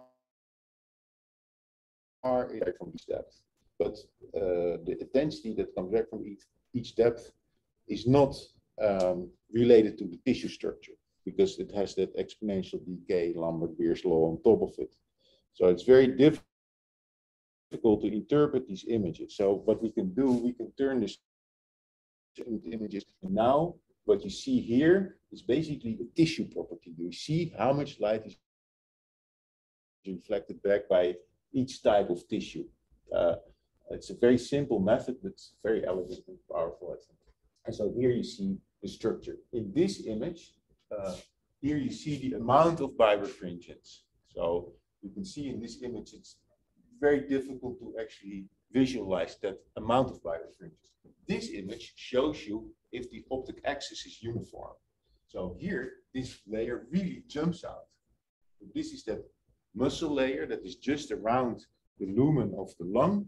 It has nice uniform orientation, so nice uniform optic axis, and it really jumps out. And then with this, which once you see where the optic axis is, you also recognize now it's very faint, but there is here a ring of birefringence in the tissue. But so it turns out that, you know, we were after this birefringence effect. It turns out that the optic axis is much, it provides much better contrast for the type of structures that you would like to look at. So let's go now into why would we even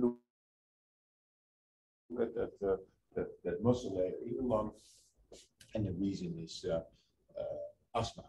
So what happens in asthma is you get shortness of breath, and it's created by the fact that the muscles around the lumen of the airway constrict. And so that makes it hard to breathe. The reason that it constricts has to do with, how do you say that, when you're allergens, dust, you name it, complicated reasons, but this is the effect. And somebody who has regular asthma attacks, it's like going to the gym, this muscle layer becomes stronger. And at the same time, then the severity of the attacks increases. So the fact that the thickness of that muscle layer is an interesting parameter to look at, especially since there is a therapy that is called bronchothermoplasty, where they try and damage these muscle layers. But if you want to do that, you first like to know, is it thickened? And why do some patients respond well to the therapy? Why don't others respond? And right now it's unknown because you cannot visualize that muscle layer in vivo in a patient. Okay, so this is the effect of asthma attack, right? This is the treatment that they have developed for bronchial thermoplasty. You go in with the catheter, with one, you can see you basically heat the tissue, and with the heating, you try and damage that muscle layer. So what is the measurement protocol? At least what we try to do. We try to do OCT imaging, treatment, and then 6 months after the treatment, image the same patient. Unfortunately, we managed to do that with only one patient. I think 2 or 3 patients only after the therapy. Is this a movie? Oh yeah. Okay. So here you see histology of the tissue, and there's something I would like to point out here. That is, you see these folds here. Oh. You see this fold here. Basically, the tissue is folded, right? So, this is a stain that just stains the muscle layer in the tissue. So the Desmin stain stains the muscle, and the H&E is a standard stain that you use for histology most of the time. Now we're looking at these 2 images here. This is your okay. There again is a big difference between my screen and that screen. For the movie, it would be nice. Just but let me point out a few things. So I told you about these folds that you can see in the histology. If you look in this image, you can see these folds too. They're present. They're here. This is a fold. There's a fold here. Right now, it's not that obvious, and it's definitely not visible in this one. But when I run the movie, you will recognize now these tissue folds now that I've shown you where they are. So let's see if you can see them. Especially here, right on the top, you nicely see the folds. And if you're not convinced, how does it look on your screen? The same. Oh, okay. A little bit more brighter. I hope I convinced. I recognize them. The clinicians do by now. So the difference between structural and attenuation coefficient imaging anyway. So, but that's not our goal, right? Our goal was that birefringence. Here you see an example of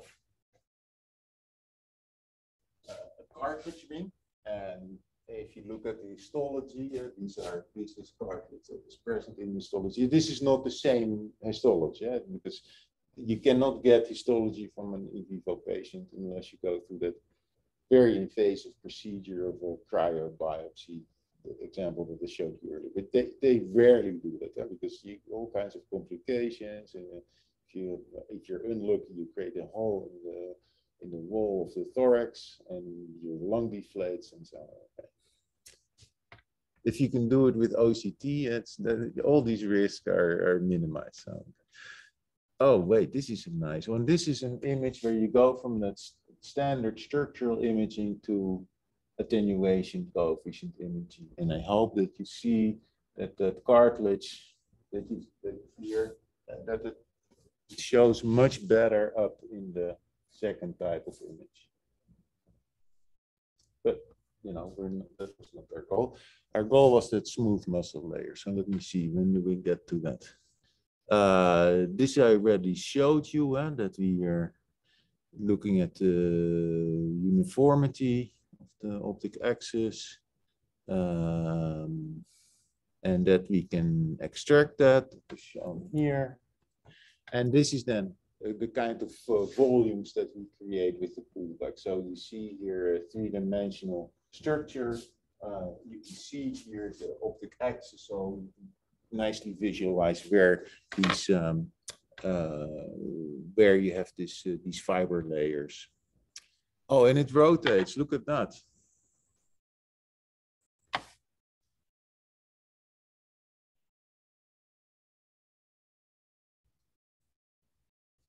Optic axis, and then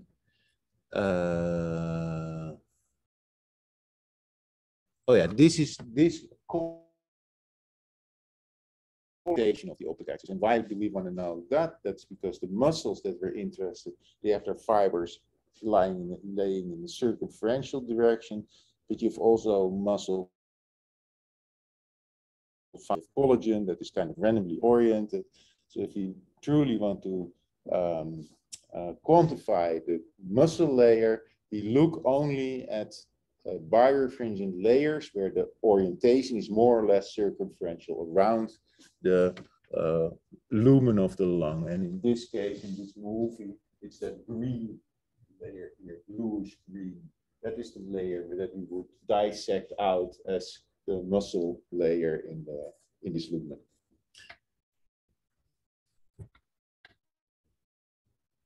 This is another example then. This is where we have a really thick muscle layer with nice uniform orientation of the optic axis.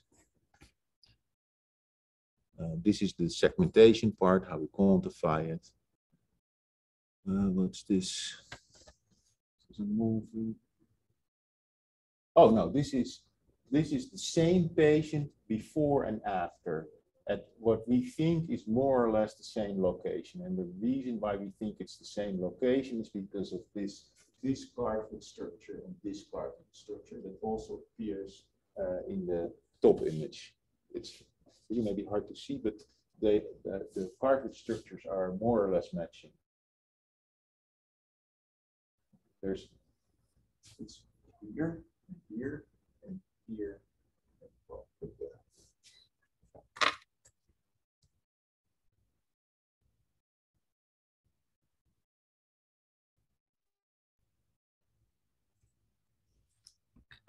to start them simultaneously.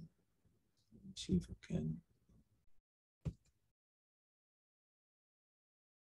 So now they're more or less showing the same region before and after. Anyway, the most important thing is, of course, the quantification. This is then the same. We measured multiple lumens in the lung, 4 or 5 different areas per patient. This is then the same area before and after. You can see that the smooth muscle area has decreased after the BT treatment compared to before. And if you then this is a comparison of the measurement that we did with biopsies that were taken of these patients. So this is then really research. So in a very select group of patients, they go in and they take multiple biopsies within the lung. And at the same time, we do our imaging. From the biopsies, they can determine the airway smooth muscle percentage in these biopsies, and we can plot that then against our determined muscle percentage in these images. And you can see you get a very nice linear correlation between the two.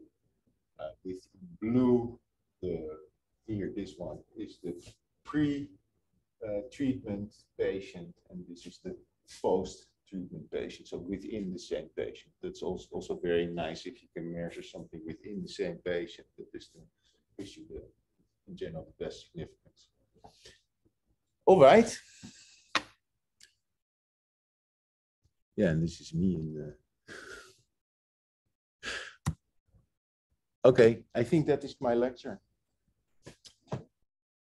Any questions?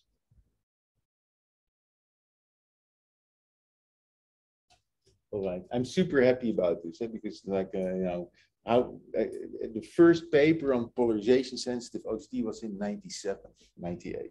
I wrote it at that time. And so we're now 25 years later, and finally, you know, we're in the clinic doing a measurement that is actually needed. So it's a long path. It's a long path. Why are so few people measured with this? There were a few slides back. You said there were about 3 people or 1 people where Yeah, you had measurement from. Why are there so few people?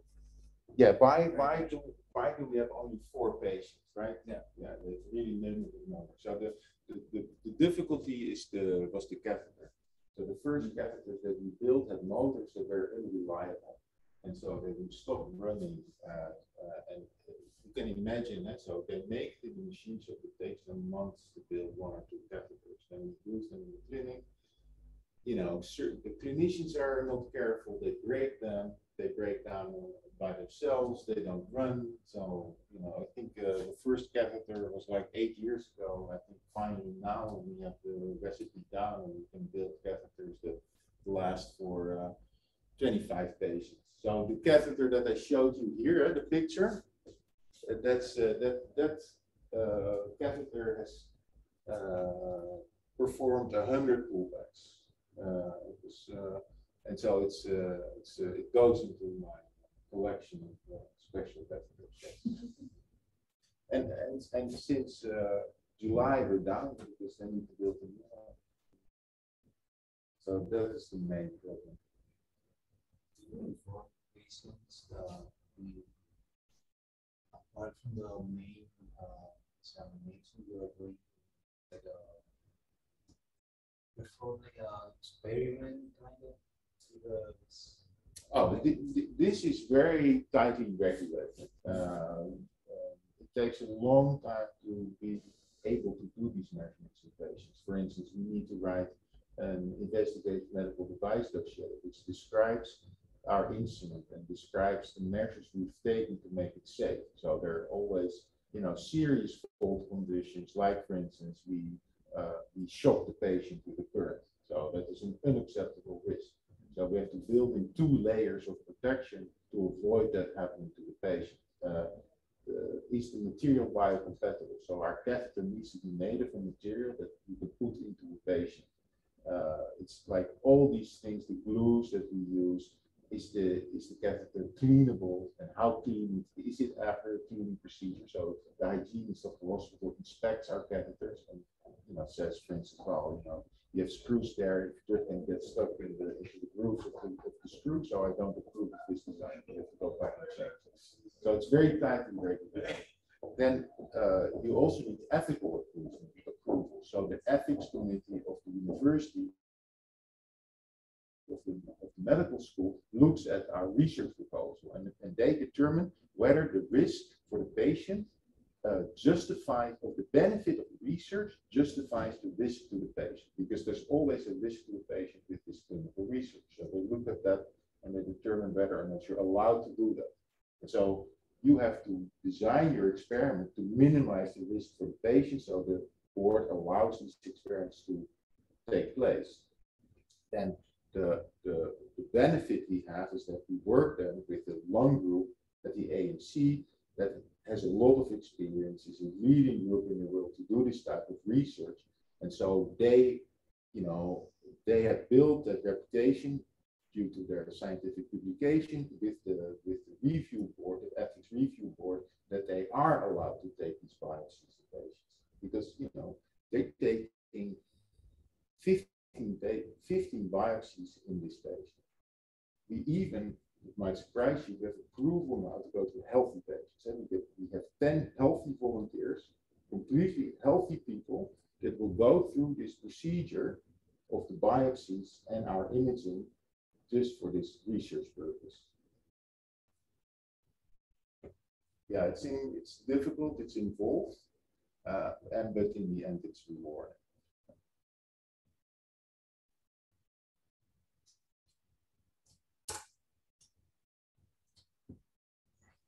eye research is much easier.